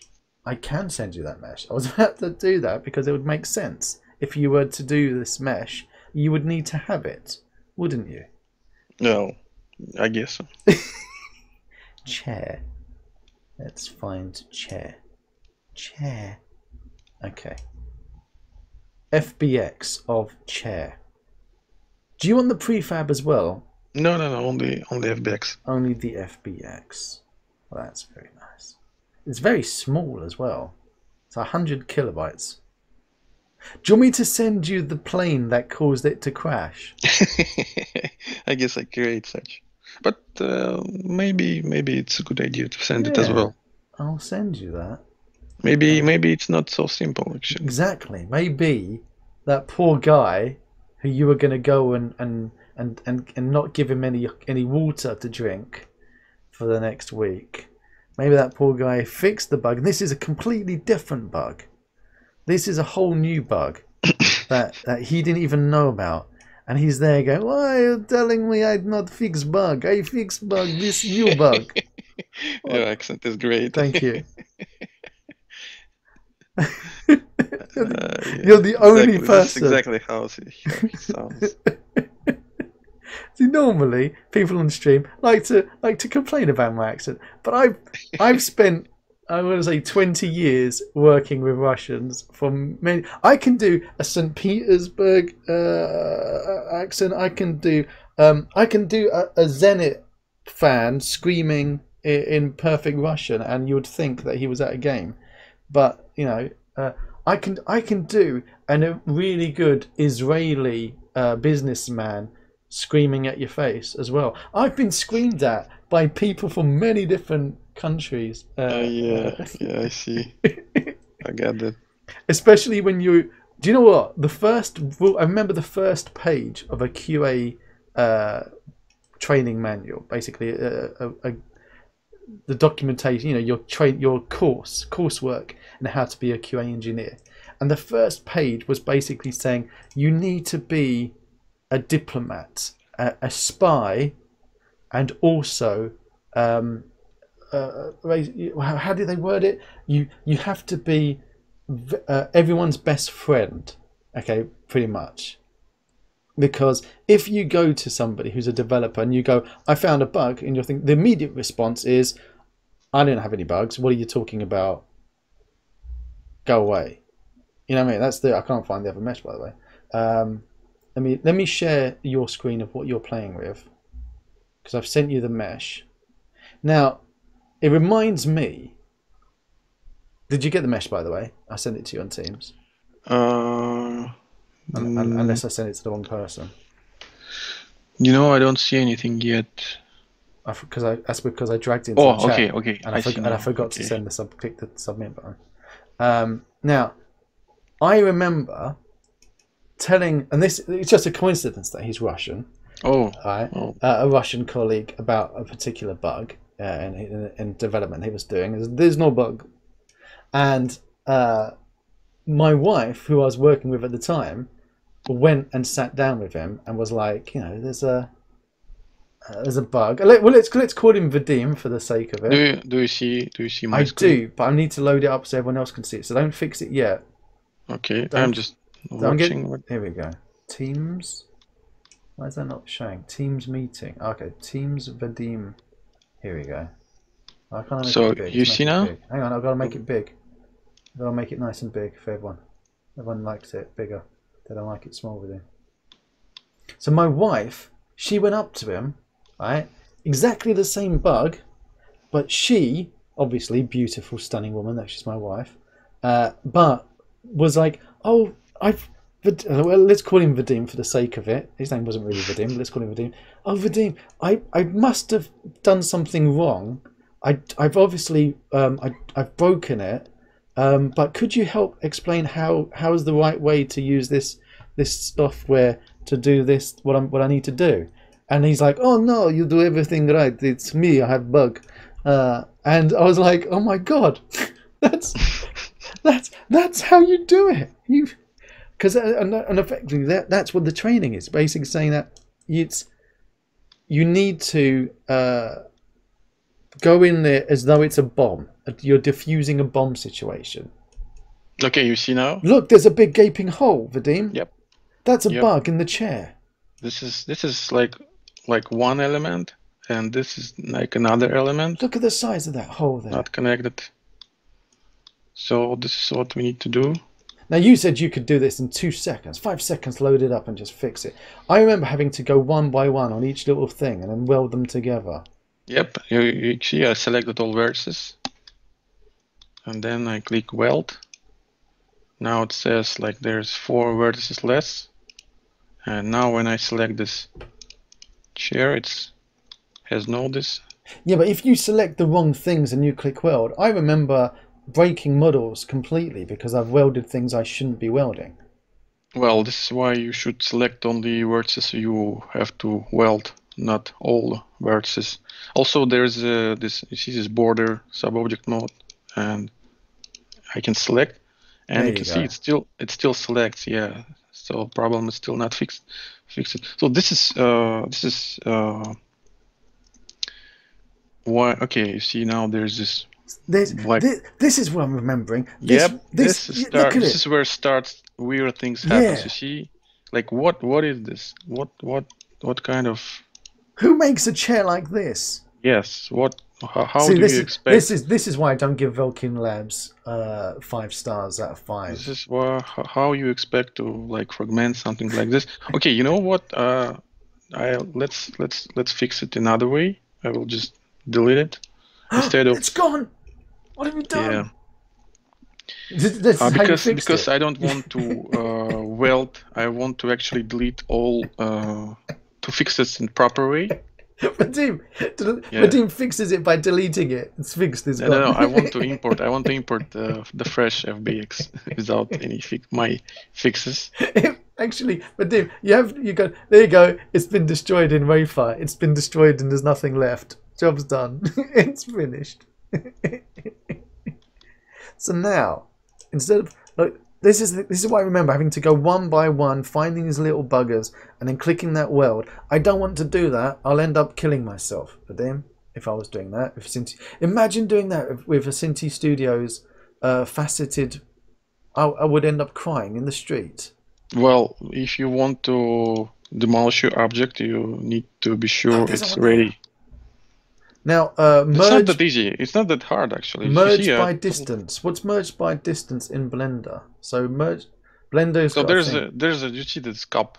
Basically, it's just capping all open edges. Oh, okay, so you can just go around and click the cap. I remember the cap button. Cap button we can do.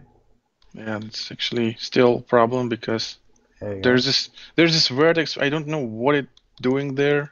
Why it is there? What its purpose?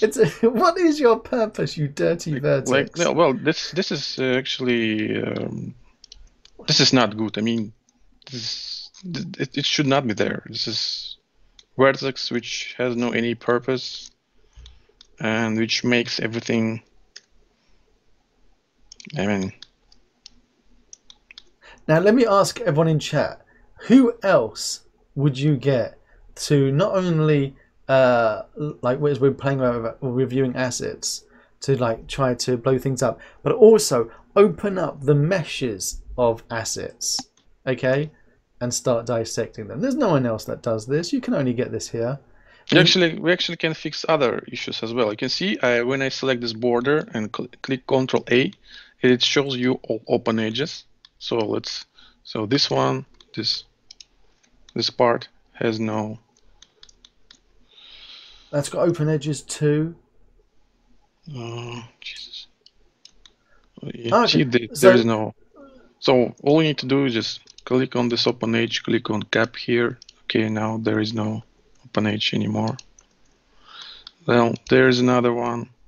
Now, Sengoku says that in Blender it's called merge by distance. So I will cap this one and probably this one also need capping. It's not that hard. I mean, if you know what to do, it won't take too much time. Another one. So Sengoku, did you do it with Aquarius Max's stuff so that you could blow it up in Rayfire, or is that completely unrelated?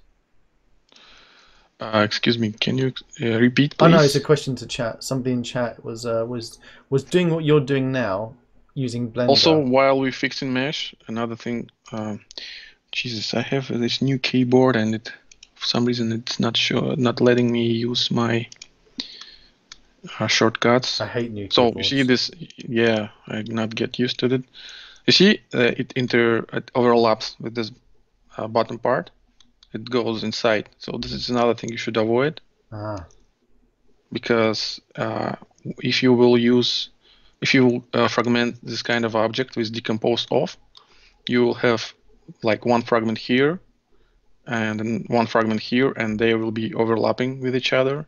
So when you will start simulation, they will explode because they will try to push each other from each other because they will share the same space, and they will. This looks like explosion, so it's better to avoid such their penetrations. And maybe it's a good thing. Maybe it's good to have an explosion. No, this is not the kind of explosion you may want. Okay, these aren't the explosions you're looking okay, you for. see? Okay, now this is another one. Another one. Like this is one element, and this is just one triangle. Just like the random triangle just sitting there. Yeah. I think this guy, when modeled, he didn't finish this model.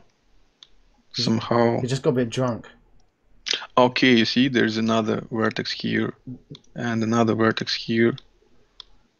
Why would you have just some crazy? Oh my God! Just look at this. Look at that crazy vertex. What's that there for? This is definitely not the way you should model. Wow. I prefer just to delete all this. Exactly, just delete them and just close them off with a new one. Go, look, job done.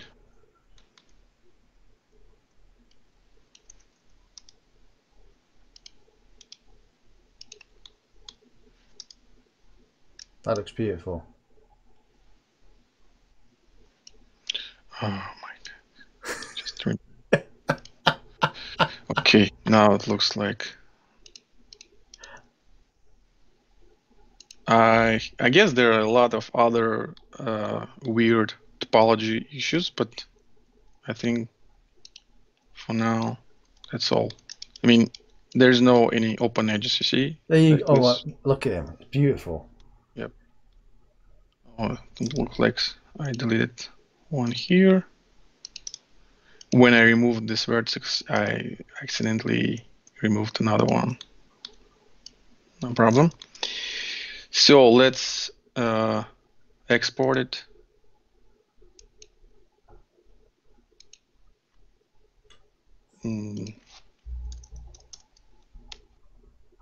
Right, you stick it in your Rayfire. Actually, let me export it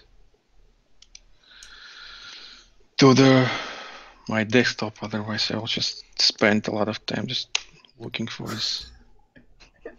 Your hard drive's going to be full of chairs. Yeah.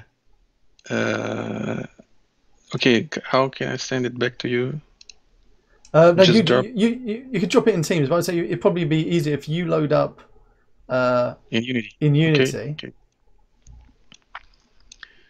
Okay. Let me then share this. I would like the chair though, but you know, Sengoku's got a very valid point. He does maybe. Wait a second. I need to share my Unity screen, right? You do need to share your Unity screen.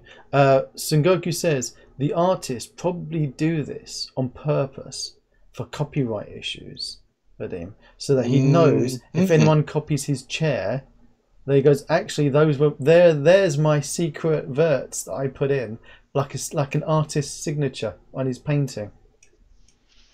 I don't know. I mean, maybe every single one of his models has got like six. Not enough to have this topology just to be sure that this is your model. No, you need to have the secret hidden vertices laying around. Okay, do you? I do. I see it. My? That chair looks. That chair is going to be in your nightmares for days to go. Actually, no. I get used to deal with all kind of weird meshes, and trust me, this is very, very friendly weird mesh relative to. Do you get people sending meshes. you their meshes saying this mesh doesn't work in Rayfire and you having to fix them? Of course. Well, how else I will help users if I won't know what is the problem? If somebody sent you an entire Cinti Studios collection of artwork. Okay, so this is the thing. Cinti Studios models, they don't have this kind of stupid issues. You see, they have kind of open edges, but they don't. I don't remember they having this weird topology where it's with weird triangles going nowhere with no reason. Well, I can understand sometimes it's happened when you model objects. So. Do you, given your experience, like you, because let's be honest, I don't think this guy who created this chair, he expected someone to fragment it, because if you just want to put this chair as a static mesh, or maybe even you want to simulate it, you won't have any problem, right? So I guess he just didn't spend this extra time to make sure it's good enough for demolition. How dare he think that in 5 years' time somebody wouldn't want to fragment this chair? You see now? Look at that, it's beautiful. Look at that, Vadim. 5 minutes in Blender. Do you know what? I'm going to clip that in YouTube as its own little video showing how to get a model that previously would make you cry, that now would make you sing, not even sigh. Well, this is very important. This is the half of success of fragmenting object is the proper topology of your mesh. I mean, I'm trying to explain to people. I mean, I wish it will be that easy just to take any geometry and fragment it and to get clean and perfect fragments. But you have to do some extra work and to be sure you use correct mesh if you want to get if you want to demolish it. Basically, Vadim, you've taken 14 years of work to get to this point. And as well as asking for people's money when they're buying Rayfire, all you're asking is them to spend a few minutes in getting the preparation for their models. They don't need to spend 14 years to get their models ready. They just need to spend a few minutes, like we've seen, inside the 3D modeling application of their choice.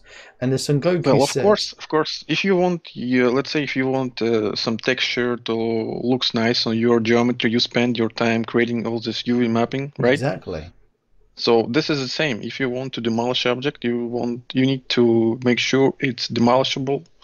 Well, again, if you want to look your fragment, you want to get clean and nice fragments, and not what you get before, like with this absence of inner surface. Like then, yeah, you need to spend some time, maybe some more time, to be sure that your mesh is right. And sometimes people might not even care, because like if that chair is going to get blown up by a big bomb or something, all you care is that it blows off into little pieces. And yeah, stick a double-sided shader on might have been good enough, because as the piece blows off, then it might fade away. You know, just it has a. Do you have a script on there automatically that you could say fragment decomposes after 5 seconds or something, or would I need to put a script on each and every single fragment? Can you explain again? Yeah, I'm not sure. so if this, now you say you know, like this fragmented chair, when the pieces fall down, I want them just to disappear after about 3 seconds. There's a fade. Actually, I was going to show you how to demolish it in runtime. Oh yes. I mean, now that the chair works, it will just drop. Will it be enough? I don't know. It looks like a big chair. Smash it, Vadim. Smash it. Take our frustration out. That Unity, his single plane. Again, caused this us is to just crash. how it works. Let me start over.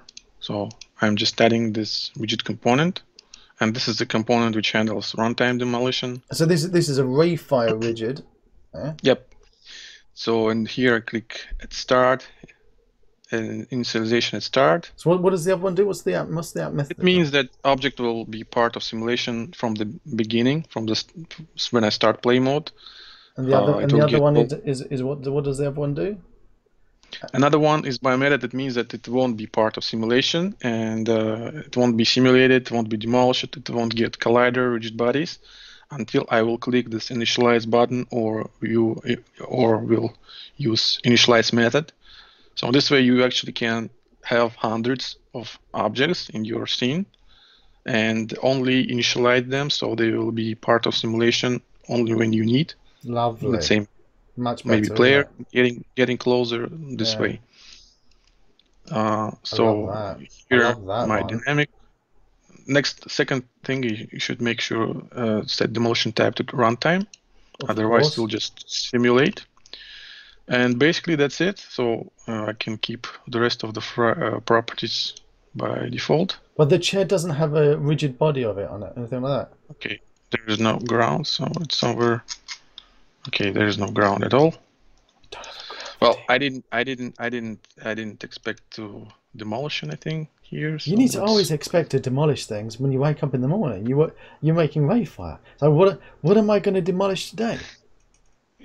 Okay, I guess that box will be enough.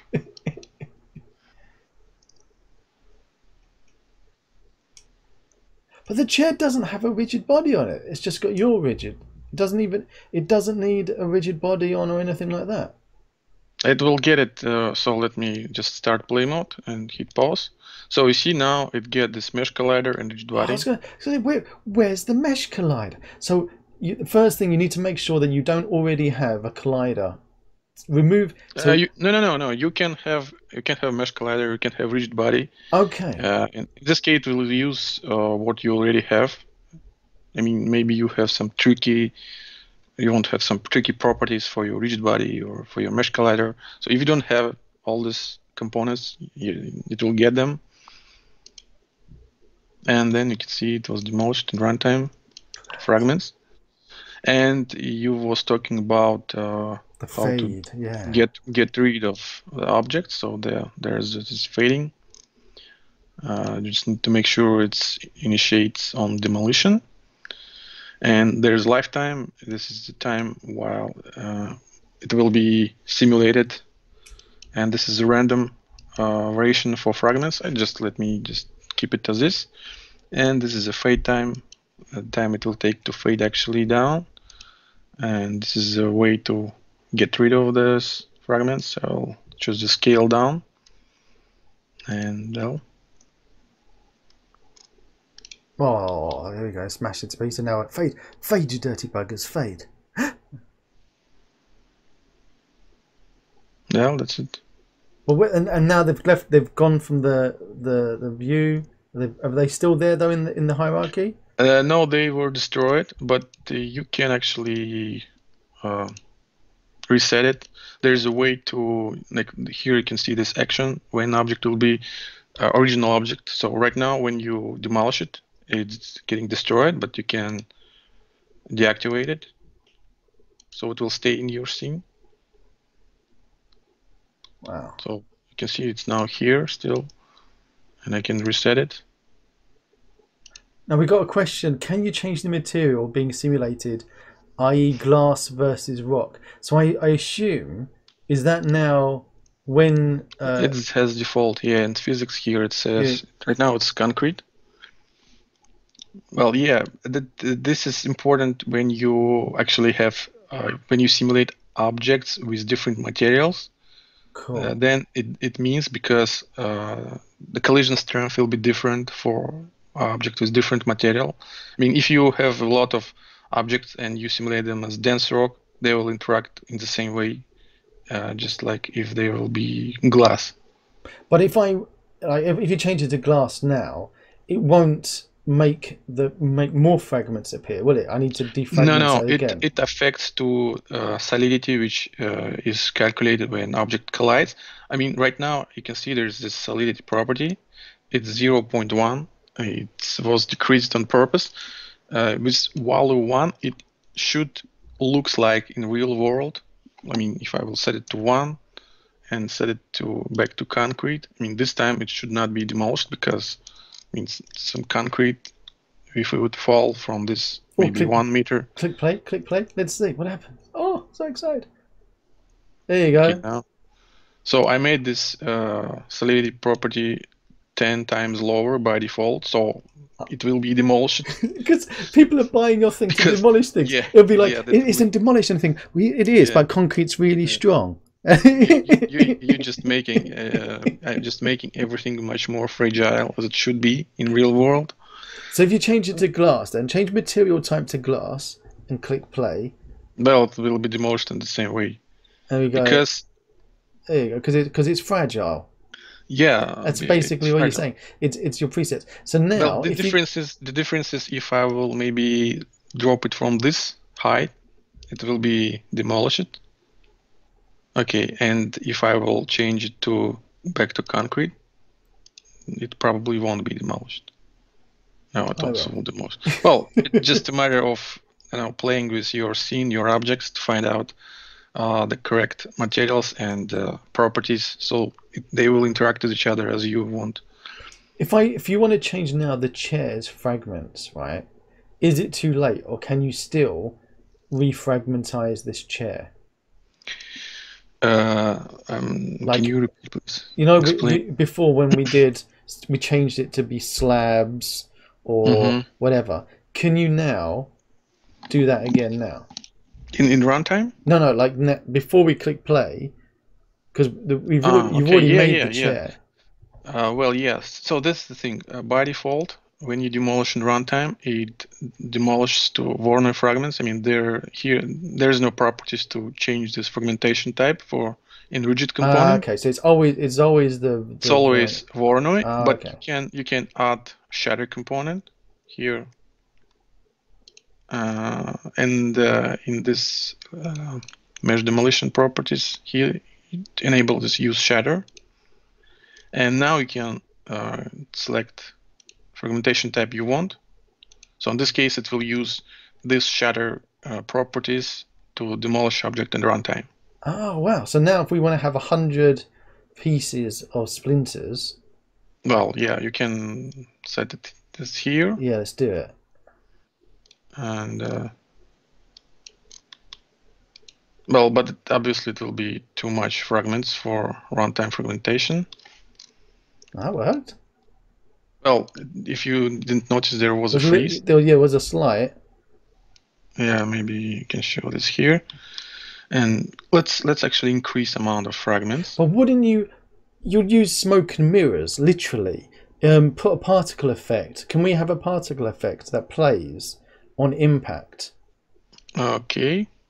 So, do you want me to keep these splinters? Yeah, let's keep the splinters and put a particle effect that will Okay, I basically will increase to make this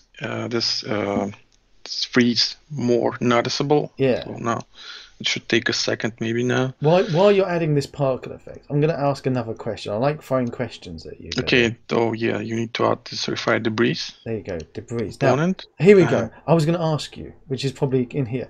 Can I then add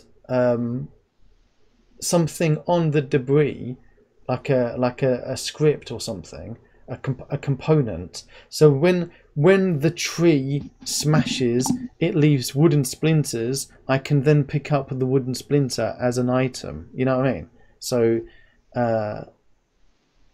every fragment is actually a game object with a script attached to it. Yes. So I was thinking you want to particle debris. I do want particle debris. I want lots of things.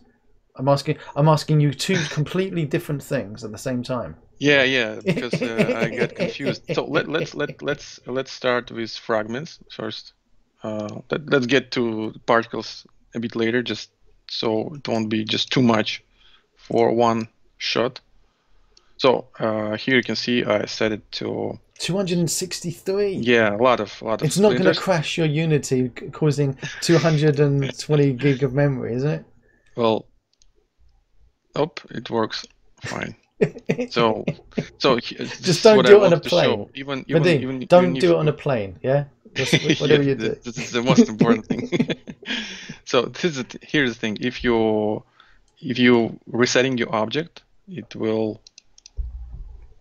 You can see that there was a. There's the spike drop, but if I will reset rigid, in this case there's no such spike. Also, you can even optimize it even better if you will, like this time, as you can see, it says here use meshes. So when you fragment the object first time, it saves all the meshes, but not game objects, not actual fragments. Whenever you reset object, it destroys fragments, but you can reuse them as well. In this case, second demolition, it's instant. So is the trick then to have your chair fragment itself and blow up when you're nowhere near it, and then it resets itself, and then when the player comes next to it, it's nice and seamless and not laggy? I mean, well, yeah. There's, this is what I want to show, that there's even, you can even use this runtime caching. You can see it disabled now. You can set it to by fragments per frame. How much memory is that going to eat up? I mean, obviously you can't do this on a mobile phone, but do they need to have a powerful computer to be playing this game? To be honest, I myself, I'm not testing it a lot on all the cell phones, because there are a lot of different cell phones, and I can only tell it how other users test it, and so far I can tell they very satisfied. No, but again, wait, this depends on how it works on a mobile as well. Of course. Oh my gosh. Well, yeah, of course. This is why we added support for Android and iOS for actually runtime fragmentation. Well, you say, of course, we're used to Unity being a bit crap at some things. Let's be honest. We love it, but it's also a pain in the bum. I love the chair just falls down and breaks. Well, this is how runtime caching works, because it's not demolishing object at the first collision, but it actually caches by 3 fragments every frame. Like accordingly, it was by fragments per frame. Actually, here by 4 fragments, but I can set lower. So when a chair collides, you can see here, it start caching fragments. And only then they collide. Yeah, but there's also this skip first demolition checkbox. So this is a combination you can use to kind of start pre-cache your fragments for an object which is about to be demolished. I love So it now you can because see. it makes you think, oh, it's safe. It didn't break. And you go Yeah, to now it, you can see. oh, Now you can it's see broken. all the meshes already cached. It already says here pre-cached Unity meshes. So next time it will collide, it'll just fall. But it's still, as you can see, it still took less than 30 frames per second because it has to create all these game objects actually. And this is why you actually can reset it with game objects, not deleting them here. You can see I set here reuse fragments at reset. So when I reset, these fragments still staying here already. You can see. So in this way, you can kind of create a lot of fragments without frame per second drops, and well, That's lovely, man. Right, because yeah, I mean, people they kind of trying to demolishing objects, and they say, oh, this is slow, and I don't want to spend a lot of time learning it. I just want to get everything right now, and I want to have hundred of fragments without frame per second drop. And I just want to show that it is possible to do something like this. You just need to get a little bit deeper from the basic properties, and then you will be able to create something more interesting. I love it. I don't want to read a manual. I don't want to spend any time. I don't want to learn anything. I just want it to do everything with no effort. It doesn't. 1 star. Well, yeah, this is kind of I don't know, frustrating for me sometimes because you're working hard to add some cool features just to make the possibility wider for people to use it and more versatile, and then some people start complaining that there are too much features and they want to create something without all this a huge amount of buttons and sliders and spinners. Just a couple of buttons will be enough, but this doesn't work like this. I love it. I love it. The chat says we can pretty much expect Diablo Immortal to be using this on mobile. Is there a new Diablo game being developed on the mobile? Fresh Meat says I can see all the potential with this. Black Mage says it's so beautiful. Well, thanks, guys. Thanks. It is beautiful. It's crazy. Now, what's the biggest thing that you've broken in Unity? Not because I know 3D Studio Max. We can blow up the world. You've destroyed that dome in your showreel. What's the biggest thing? What's the biggest model, the biggest mesh, and the most fragments you've created inside Unity? Oh, you want a lot of fragments? Yeah, but you don't have to. You don't have to do it in that. But No. This is actually the good way to show you. Really? You can see. You see, this time I will just demolish the Warner fragments, and here so here you can see there's 15 fragments, right? Yeah, exactly. Well, we already saw this reference. Let me just. Okay. Oh, stop. Without runtime caching, just shatter. Just a basic demolition which I created first time. There you go. That was nice. There you go. Yeah, nice big. And big here chunks. you can see this limitations there. This depth, it's 1 by default. It means that object can be demolished just once. Yeah. Let me put my glasses on. Okay. Well, if I will set it 2, it means that every fragment can be demolished again. Oh. And there's also this time save time value. It means that every fragment after it will be created for 0.2 seconds it won't be possible to demolish it. So it will be prevent it from the further demolition. So I will decrease it to 0.5, and actually I'll keep 1 and make solidity even lower.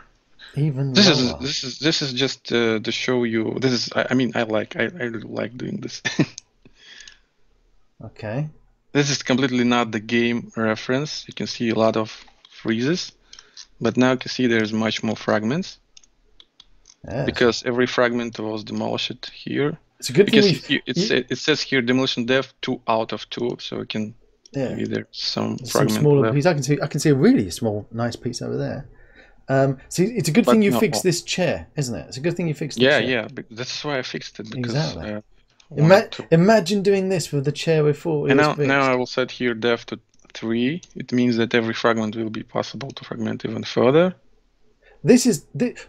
Vadim, what you're doing now is showing people how COVID spreads.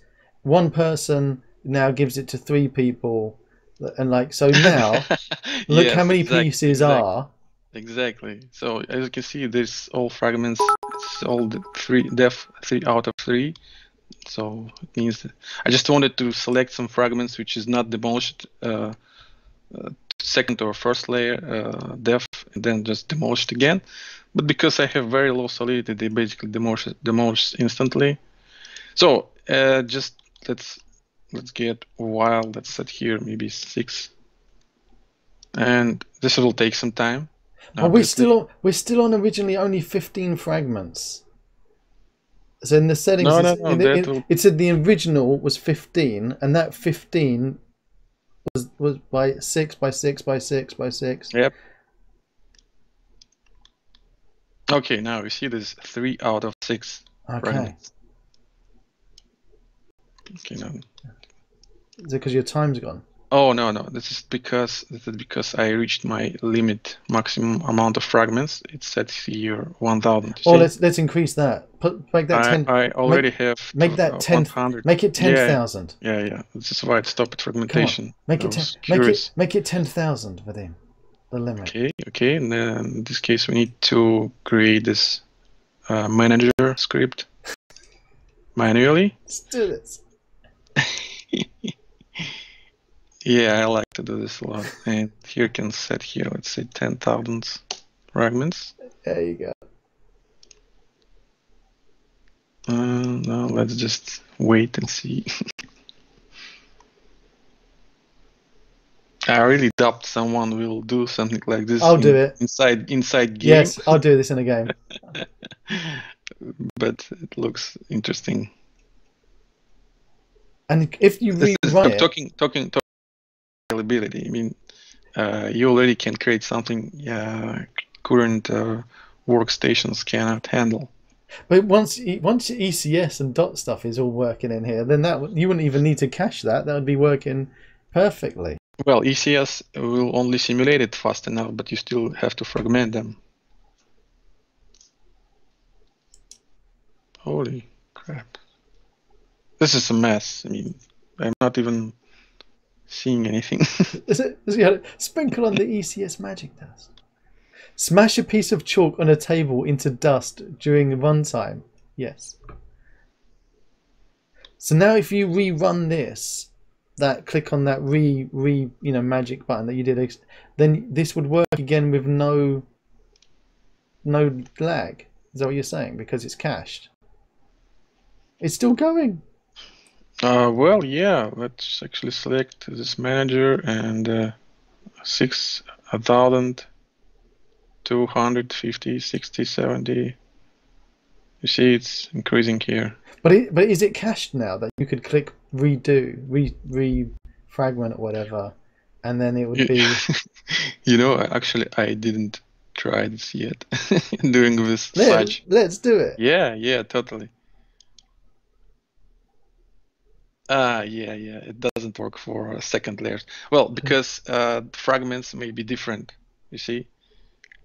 Oh my god, this will start happening again. Well, I like to draw everyone's attention to Unity hasn't crashed either.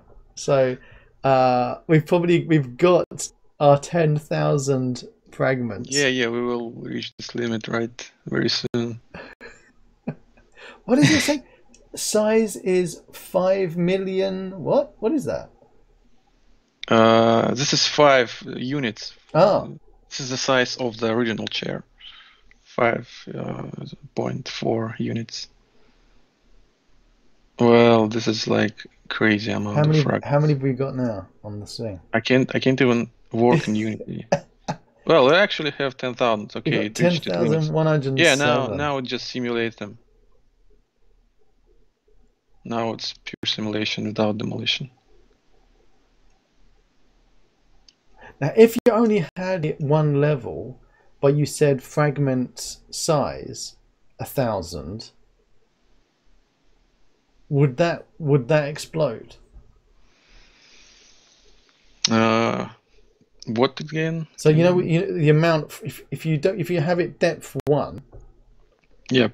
but you have fragment amount 1,000. Mm-hmm. Would that work, or would that crash? Okay, I guess I can turn off this, right? Yeah, Because it's it crazy. simulates very slowly now. I can't even select this mess. You proved the you want to point. do? You wanted me to set Right, here put- 1,000. No, keep that as 10,000. Let's be generous. Okay. And Put the depth back down to 1. Okay. Okay. Fragment amount 1,000. Oh, that's what you mean. Well, I kind of have to increase cap here because this, I don't think someone will try to with runtime. You try to prevent them stabbing themselves with a kitchen knife. Yeah. Well, anyways, it'll be slow now, but let me increase this cap. So it's in mesh Because demolition. then you would be able to reset the rigid and it'll be cached, wouldn't it? Because it's the first depth. Mm-hmm. I will try all the things that I shouldn't. It's just fresh meat. Yes, exactly. That's exactly what we should be doing. 1,000. There we go. All right, let's click it. See what happens.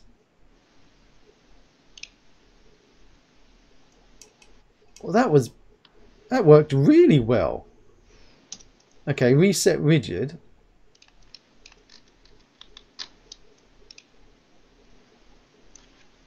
Is that 1,000 pieces? No, it's actually not 1,000 pieces. It's only 373 because this amount. Let me create 1,000. This is amount, not fragments, but amount of point in point cloud, because Voronoi engine, it uses point cloud. It fills this bounding box with points, and a lot of points they outside of the mesh, so they do not generate any kind of fragments. But I will set here cap to 3,000 right now, just to compensate. But even then, that 300 it didn't lag a lot. It did it wasn't even noticeable. Well, you can see here. Oh yeah, now we've hit something. Yeah. Now we've got. There you go. There's a spike. Yeah, 15 frames per second.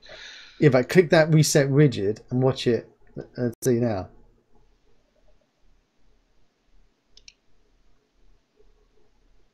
Well, this is because there are a lot of collision happens. You see, it starts lagging when there's collision among fragments. Yeah, but again, ECS can handle that collision stuff. Can totally be handled by ECS. I mean, fragmentation already happened. As you can see, I have here reuse fragments. So when I click reset, all these fragments already here. They're already waiting just to be activated. So no fragmentation happens right now. This is crazy. And it's pure physics simulation lagging. But yeah, I guess ECS will handle this.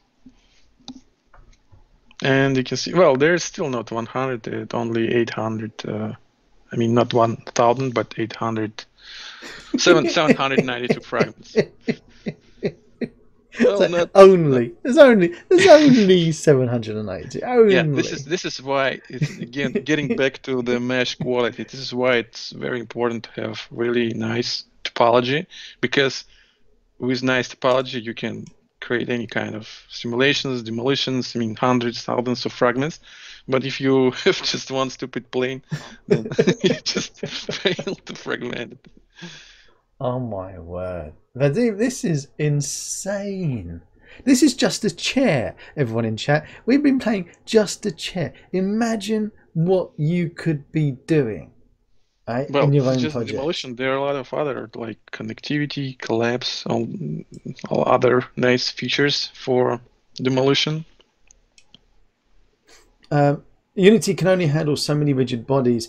Every fragment has its own collider, or so can you reach the max possible colliders very soon. Yeah, so each of those little fragments has got its own little mesh collider on it. Of course, you can't Yeah. use any other mesh, any other collider because again, if you will use box collider, they will just explode. But actually, you know, I have one new feature which is not released yet. I'm working on. Actually, I've finished it, but it's not released yet. I added it here, ignore near this one. So I don't know how to show you. Maybe I need to pre-shatter it. This is a new feature, actually. Yeah, showing this first time. You're getting an exclusive chat. You're So getting spoiled. this time I will use not mesh because I'm using this on the root with all the fragments. You see here. So I have here mesh root. Start. I'm not demolishing anything, just simulating.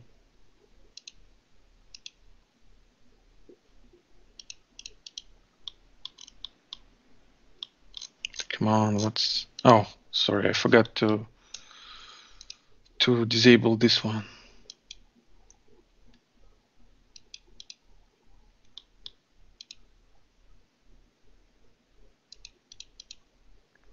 Oh, let me getting closer. So the idea is that was actually a big problem before. When you have fragments, like maybe let me, like this one, you see it overlapping with this one. If I will open a mesh collider, you see that these colliders, they are overlapping with each other. Mm-hmm. So because I have this ignore near, well, not for this one, but here, ignore near colliders, it means that it's ignoring this collider, so they're not exploding. It falls as one object. It only here it start colliding with ground. So just to show you the difference here, how it worked before. You see, it start breaking in the air because of the overlapping of all these fragments. Just let me set here inactive. In this case, don't fall down. So this is how it worked before. Because of this overlaps, they all try to push each other. Because this is when you say this is the kind of explosions you don't want. Yeah, this is how it works in current, or at least latest build, like you have. And in the build I have this new checkbox, ignore near, which allows you to simulate objects even with overlapping colliders. They just don't collide with each other. You can move, it can start moving. You can see it start colliding only with fragments which are far enough, but it doesn't collide with fragment which is near this fragment. Now, you get me? I do get you. I think it's wonderful. Well, yeah, actually, this is a long-awaited feature. Yeah. A lot of people waiting for it, and it will be released soon. Now, you know your fade feature. Could you? Can you fade so that it destroys the colliders, but it leaves? Yeah, totally. Yeah. So if you go after 5 seconds, remove the rigid body and the collider, but leave the actual mesh. Yeah. Let me show you. So you need to use another fading type. It's called seam exclude.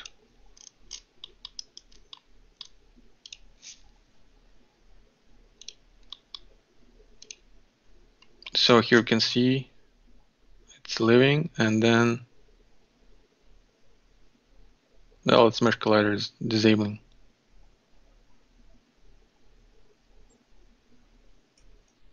Like we there we go. Well, it's become static basically. Yeah. Now we've got Son Goku just said what I was thinking. Now there's loads of mesh combine tools out there that have like even runtime capabilities. Son Goku said, I thought the new feature would be after everything is set, it combines the fragments into one mesh and only gives you one mesh collider. So, does Rayfire have its own mesh combine in runtime? And if it doesn't, would it work with other third-party mesh combine tools?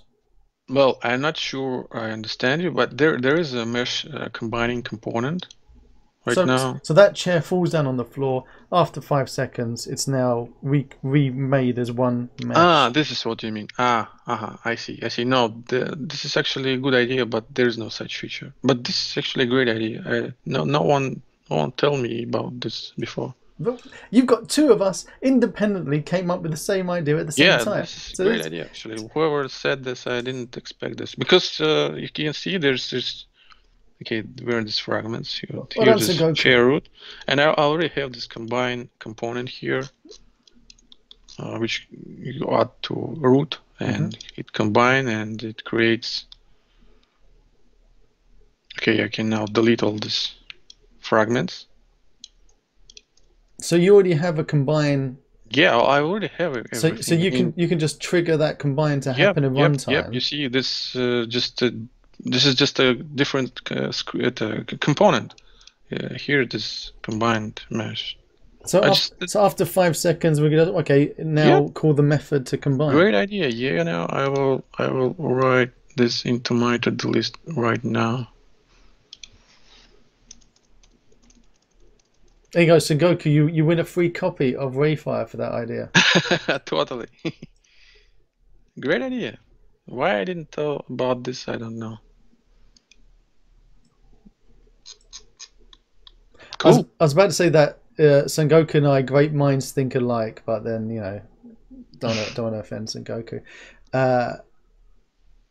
This chair is the gift that keeps on giving. You've got so many different things that you can do with Rayfire.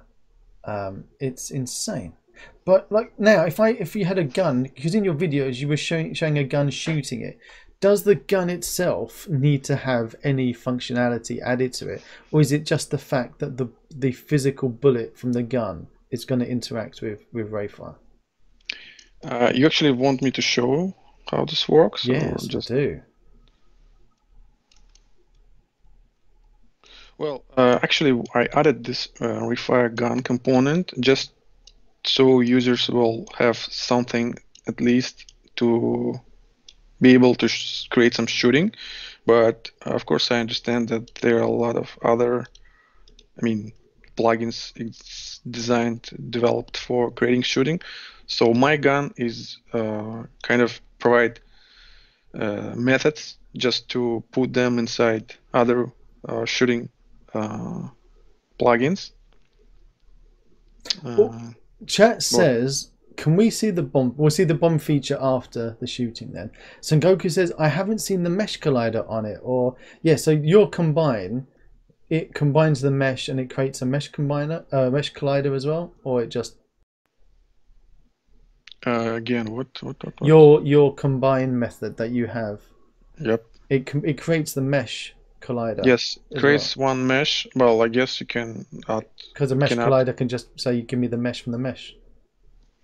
If it has a mesh, then you can use a mesh collider on it, because by definition... Well, yeah, you just cannot mesh collider and it will create convex mesh, which will wrap all this mesh. Of course, it's not a problem. I guess I will add this feature. In 2 hours, it will take it 2 hours just to add it and to test. As always, make it a 2-hour feature and charge people $50 for it. Yeah. So this is the gun. It'll be my gun. Just as an object. Yana says, it just occurred to me, if you are destroying office furniture, why destroy an office chair when you could be destroying a printer, a PC load letter? What does that mean?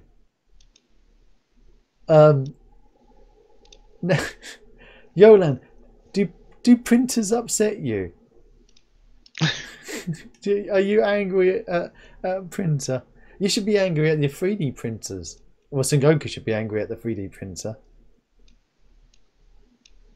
Okay, so here's my gun, and if you want to demolish object using guns, you need to enable here this damage feature, which allows you to apply to collect damage here, this value, so you can set some maximum damage for different objects. It may be different. Oh, nice.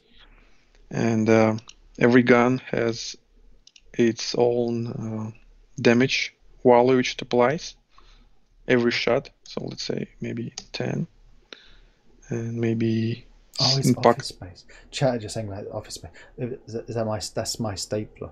That's my stapler.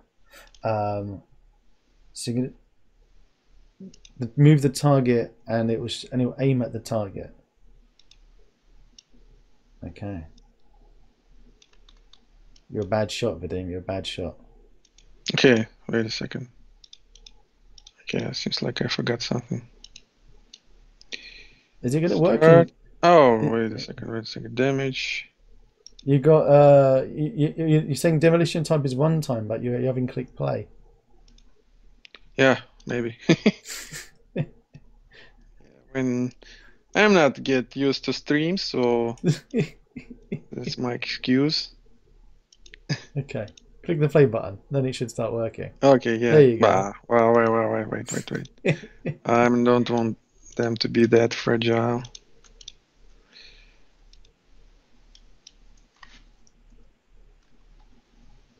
Freshman says, I have to sleep outside after this. Once my wife finds out I lost the raffle and I bought it anyway. Your wife will kill you if she finds out that this was on sale and you didn't get it in the sale and you wanted it at the time. If you didn't know you wanted it at the time it was on sale, then all right. But if you knew you wanted it and you didn't buy it, then you've got yourself to blame. So this is how I can shoot objects, you see. Since my gun damage is 10, and this chair can handle 100 damage. It takes 10 shots to demolish it. Okay, now you can see it. Now it's 60.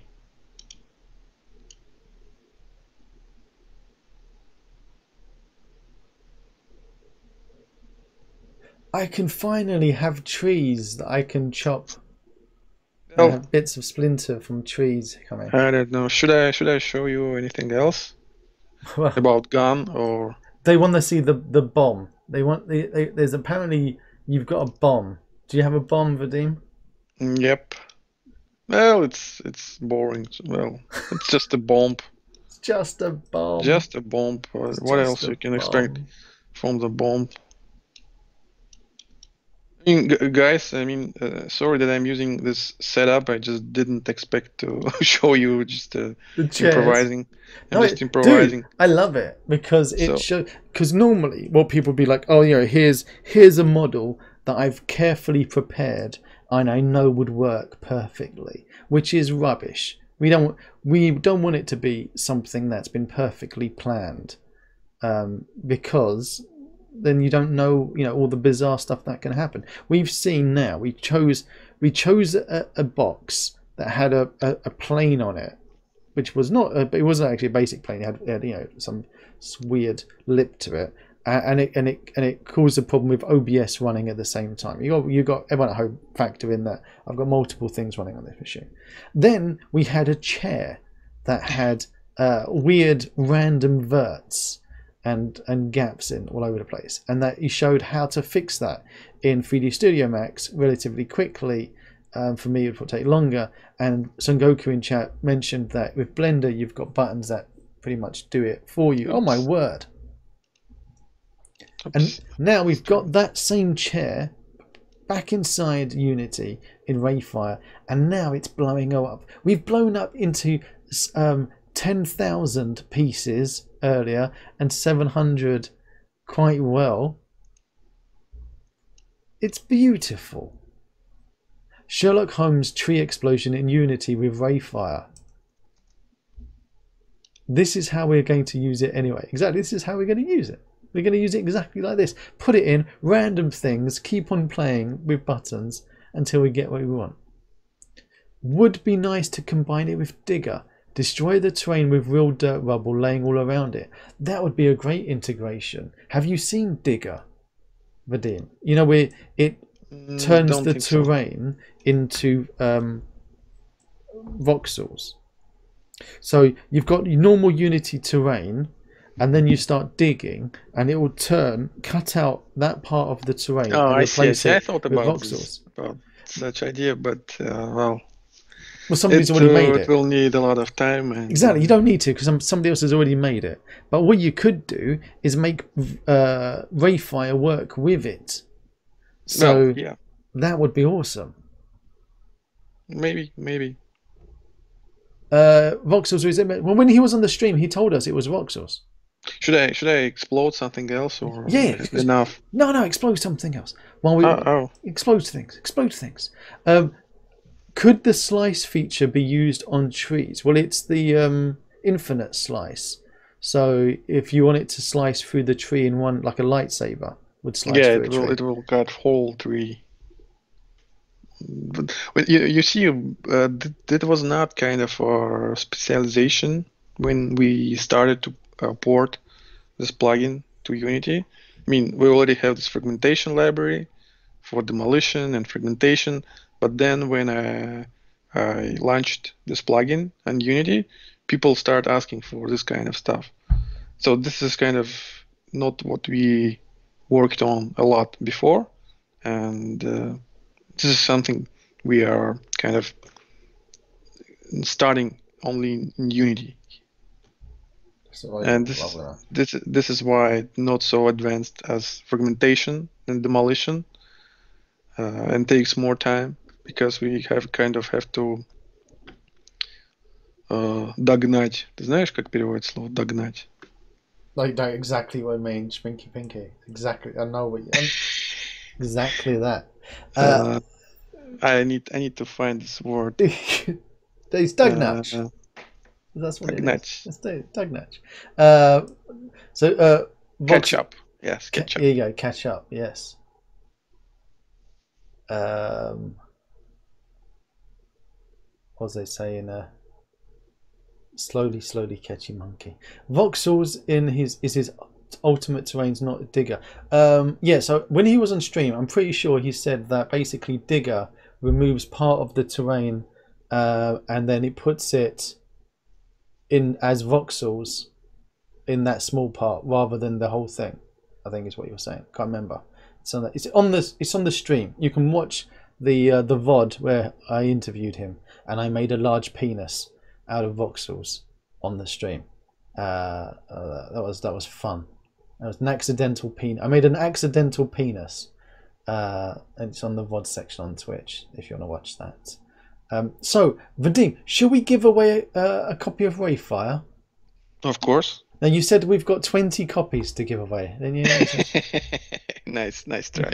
That's it's worth a shot. Nice try. It's worth a shot, isn't it? Give it a go. How do you decide who will get it? I pick the person I like the most. And I can also.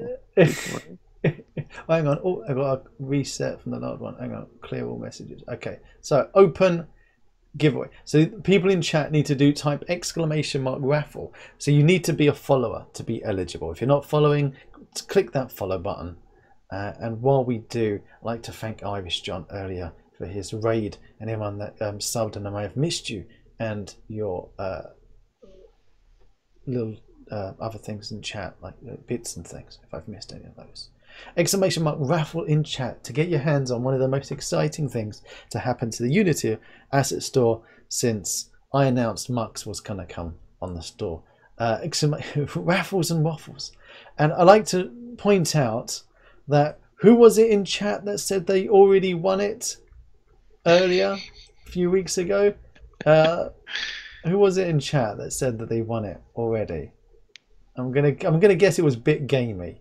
If you have already won it, don't raffle again just so you can give it to your wife as a present.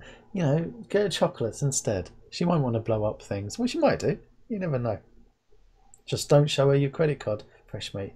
And then don't forget the raid by Dragon Slumber raid as well. Thank you so much, Dragon Slumber. Missed that earlier in chat.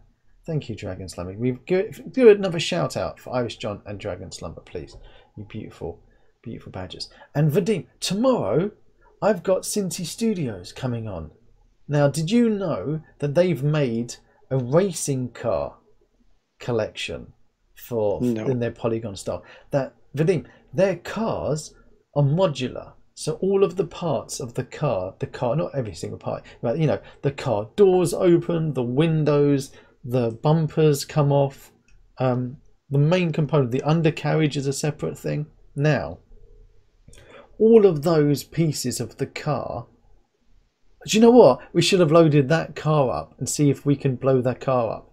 But, you know, I didn't want you to do that. Rayfire glass windows. Now, glass windows are normally just... they wouldn't say it's a plane. It could be actually, it might be a plane with a texture on it. Do you think a glass window would work then? Well, there is a radial fragmentation type in Shatter, which you can use for glass demolition. Go on, make me a piece of glass now to break.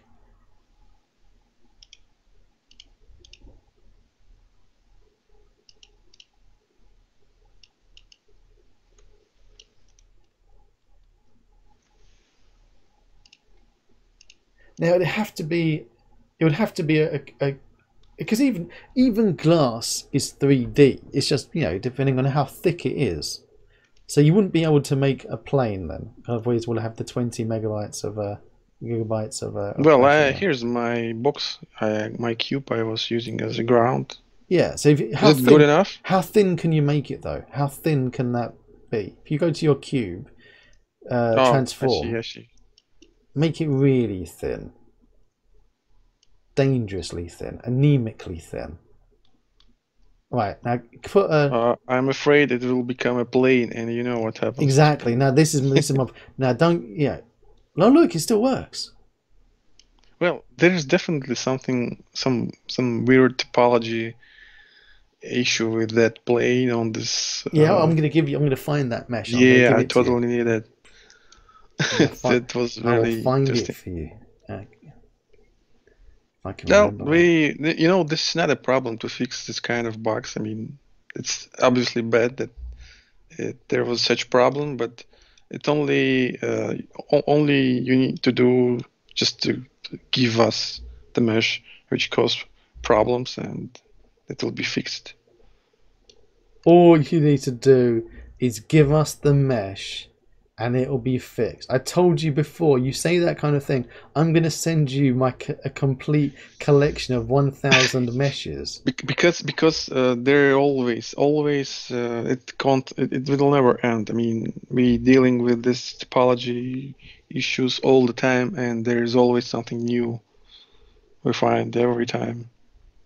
You just can't be prepared for everything. Oh, I found it. Holotable. Yeah. There it is. So, what exactly you want me to do with this radial fragmentation glass type? Can you move that impact then? Like, say I shot it in the corner, and it. Oh yeah. Actually, let me use this gun.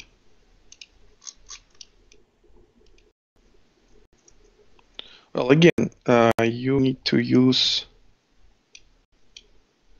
rigid component. Yeah.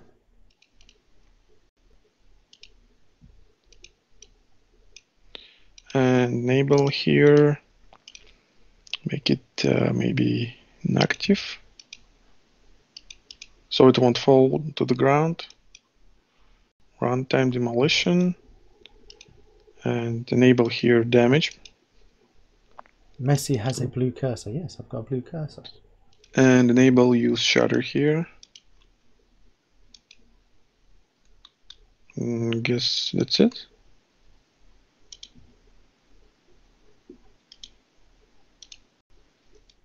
Oh my word.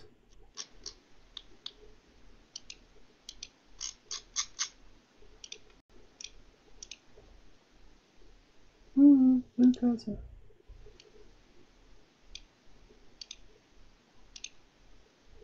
Oh my god.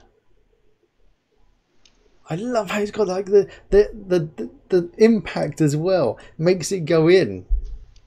Well, we can actually use some activation here, maybe Vadim. Yeah. Okay, right. I want the glass, okay, the impact to cause the broken glass effect, right? I mean, some material, you want special material applied? Yeah, glass. But, right, I don't want the pieces to come loose, right, all over the place.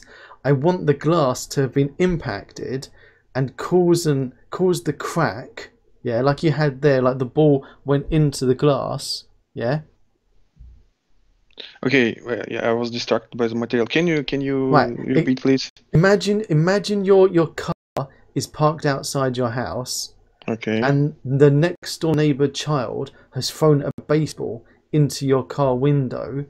Because of the tempered glass, it won't break and smash everywhere, but what you would get is a ball make a round shape in your glass, like you had that beautiful indentation and crack, but the rest of the glass is okay. There, bulletproof glass. Yeah, like bulletproof glass.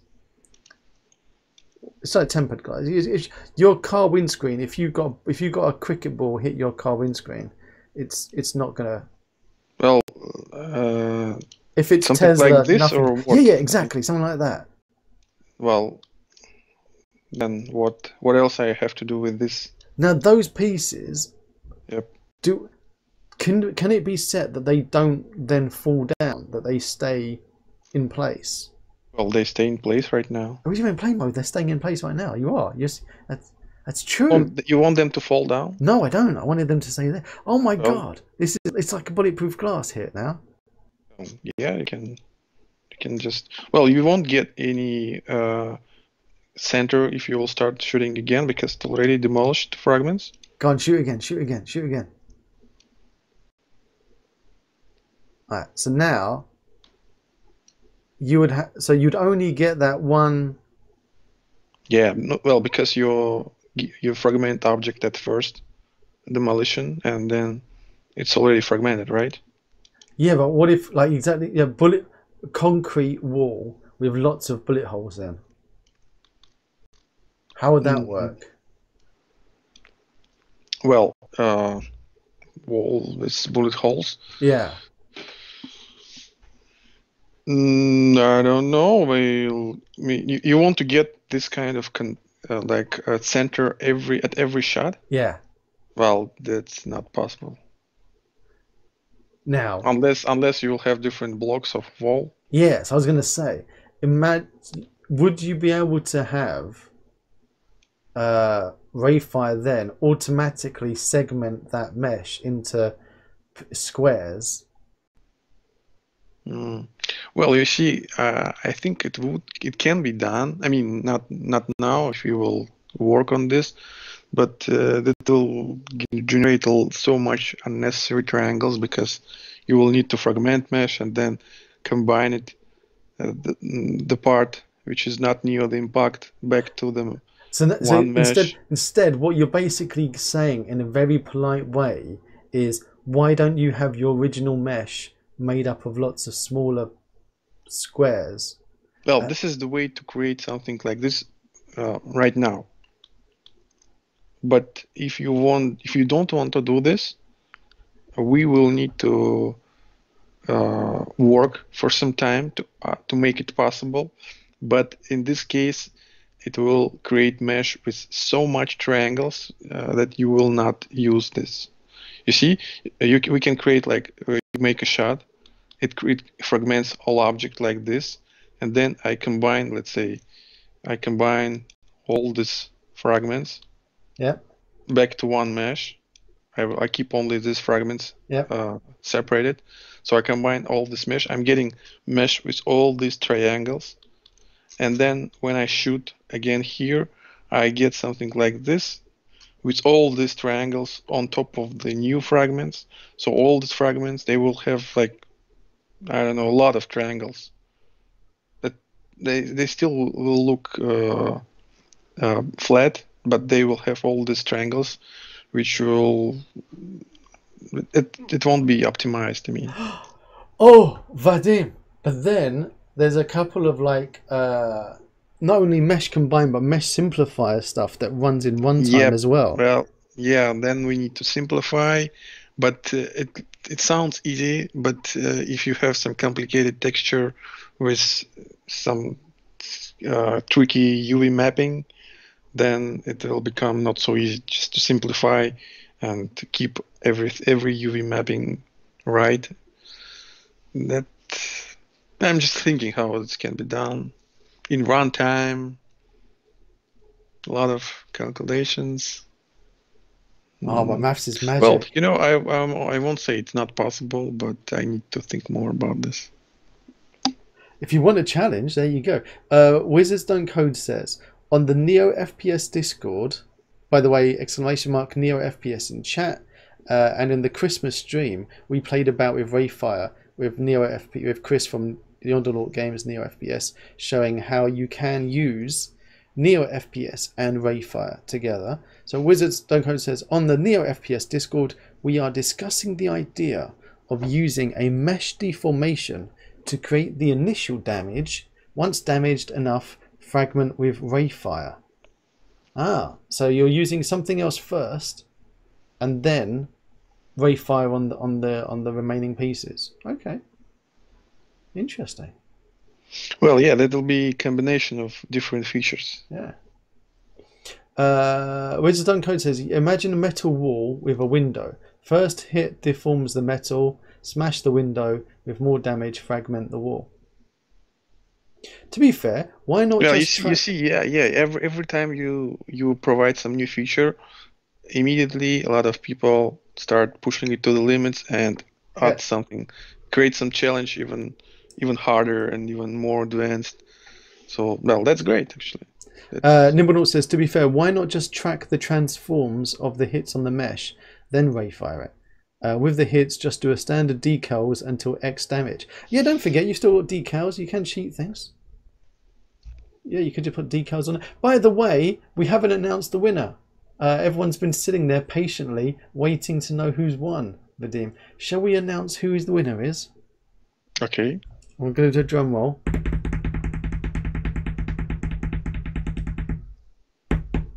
That's my Russian drum roll. Nibblenotes, who just gave his we all know it's me. He says we all know it's me, and then he won it. That's amazing. That is Nibblenotes. I mean, we all know it's me. Nibblenotes, you've won. Please speak up in chat. Holy crap! Congratulations, rigged. Now we can't say it's not rigged because he just said we all know it's me. So there you go. Congratulations, Nibbly. You are a winner. What are you going to use? What are you going to first? What's the first thing you're going to destroy? Nibblenotes, I hope it's a chair. Or a plane. It could well be a plane. Not plane. Not yet. Oh, Vadim. You know what? I could talk to you for another 2 hours easily. I love having you on. You are such a laugh to have. You're a wonderful bloke. Thank you so much. Thank you. Wait, do you know what? It's 1:30 o'clock my time, which means for you it must be what, 3:30? Yep. Oh my gosh, I'm keeping you up late. Now we've been chatting since about 10:10. So we've gone over 3 hours. Yeah. And I feel we've only spoken about 5% of what Rayfire Well, is? there's a lot of we can talk, of course. We didn't talk even about connectivity and other components that may take another hour for sure. Well, does that mean that did you have a nice enough time, Vadim, that you're willing to come back again in the future? Yeah, of course. I mean, let's maybe in a half of the year, so we'll have some new stuff. Awesome. Nibblenaught says, I plan on using it for apocalyptic stuff in a single player game. That's another point. You got if people are sitting here wanting to blow things up, a lot of teams trying to stay away, trying to blow things up. If you're going to be doing multiplayer, you're going to need to sync all of that stuff. So keep your brains, sensible with what you're doing. Don't try to make things explode too much when you can't handle it in your game. So yeah, a single player apocalyptic game sounds just up my alley. That was a great stream, Vadim. Thanks for the interview, says Fresh Meat. Thanks everyone.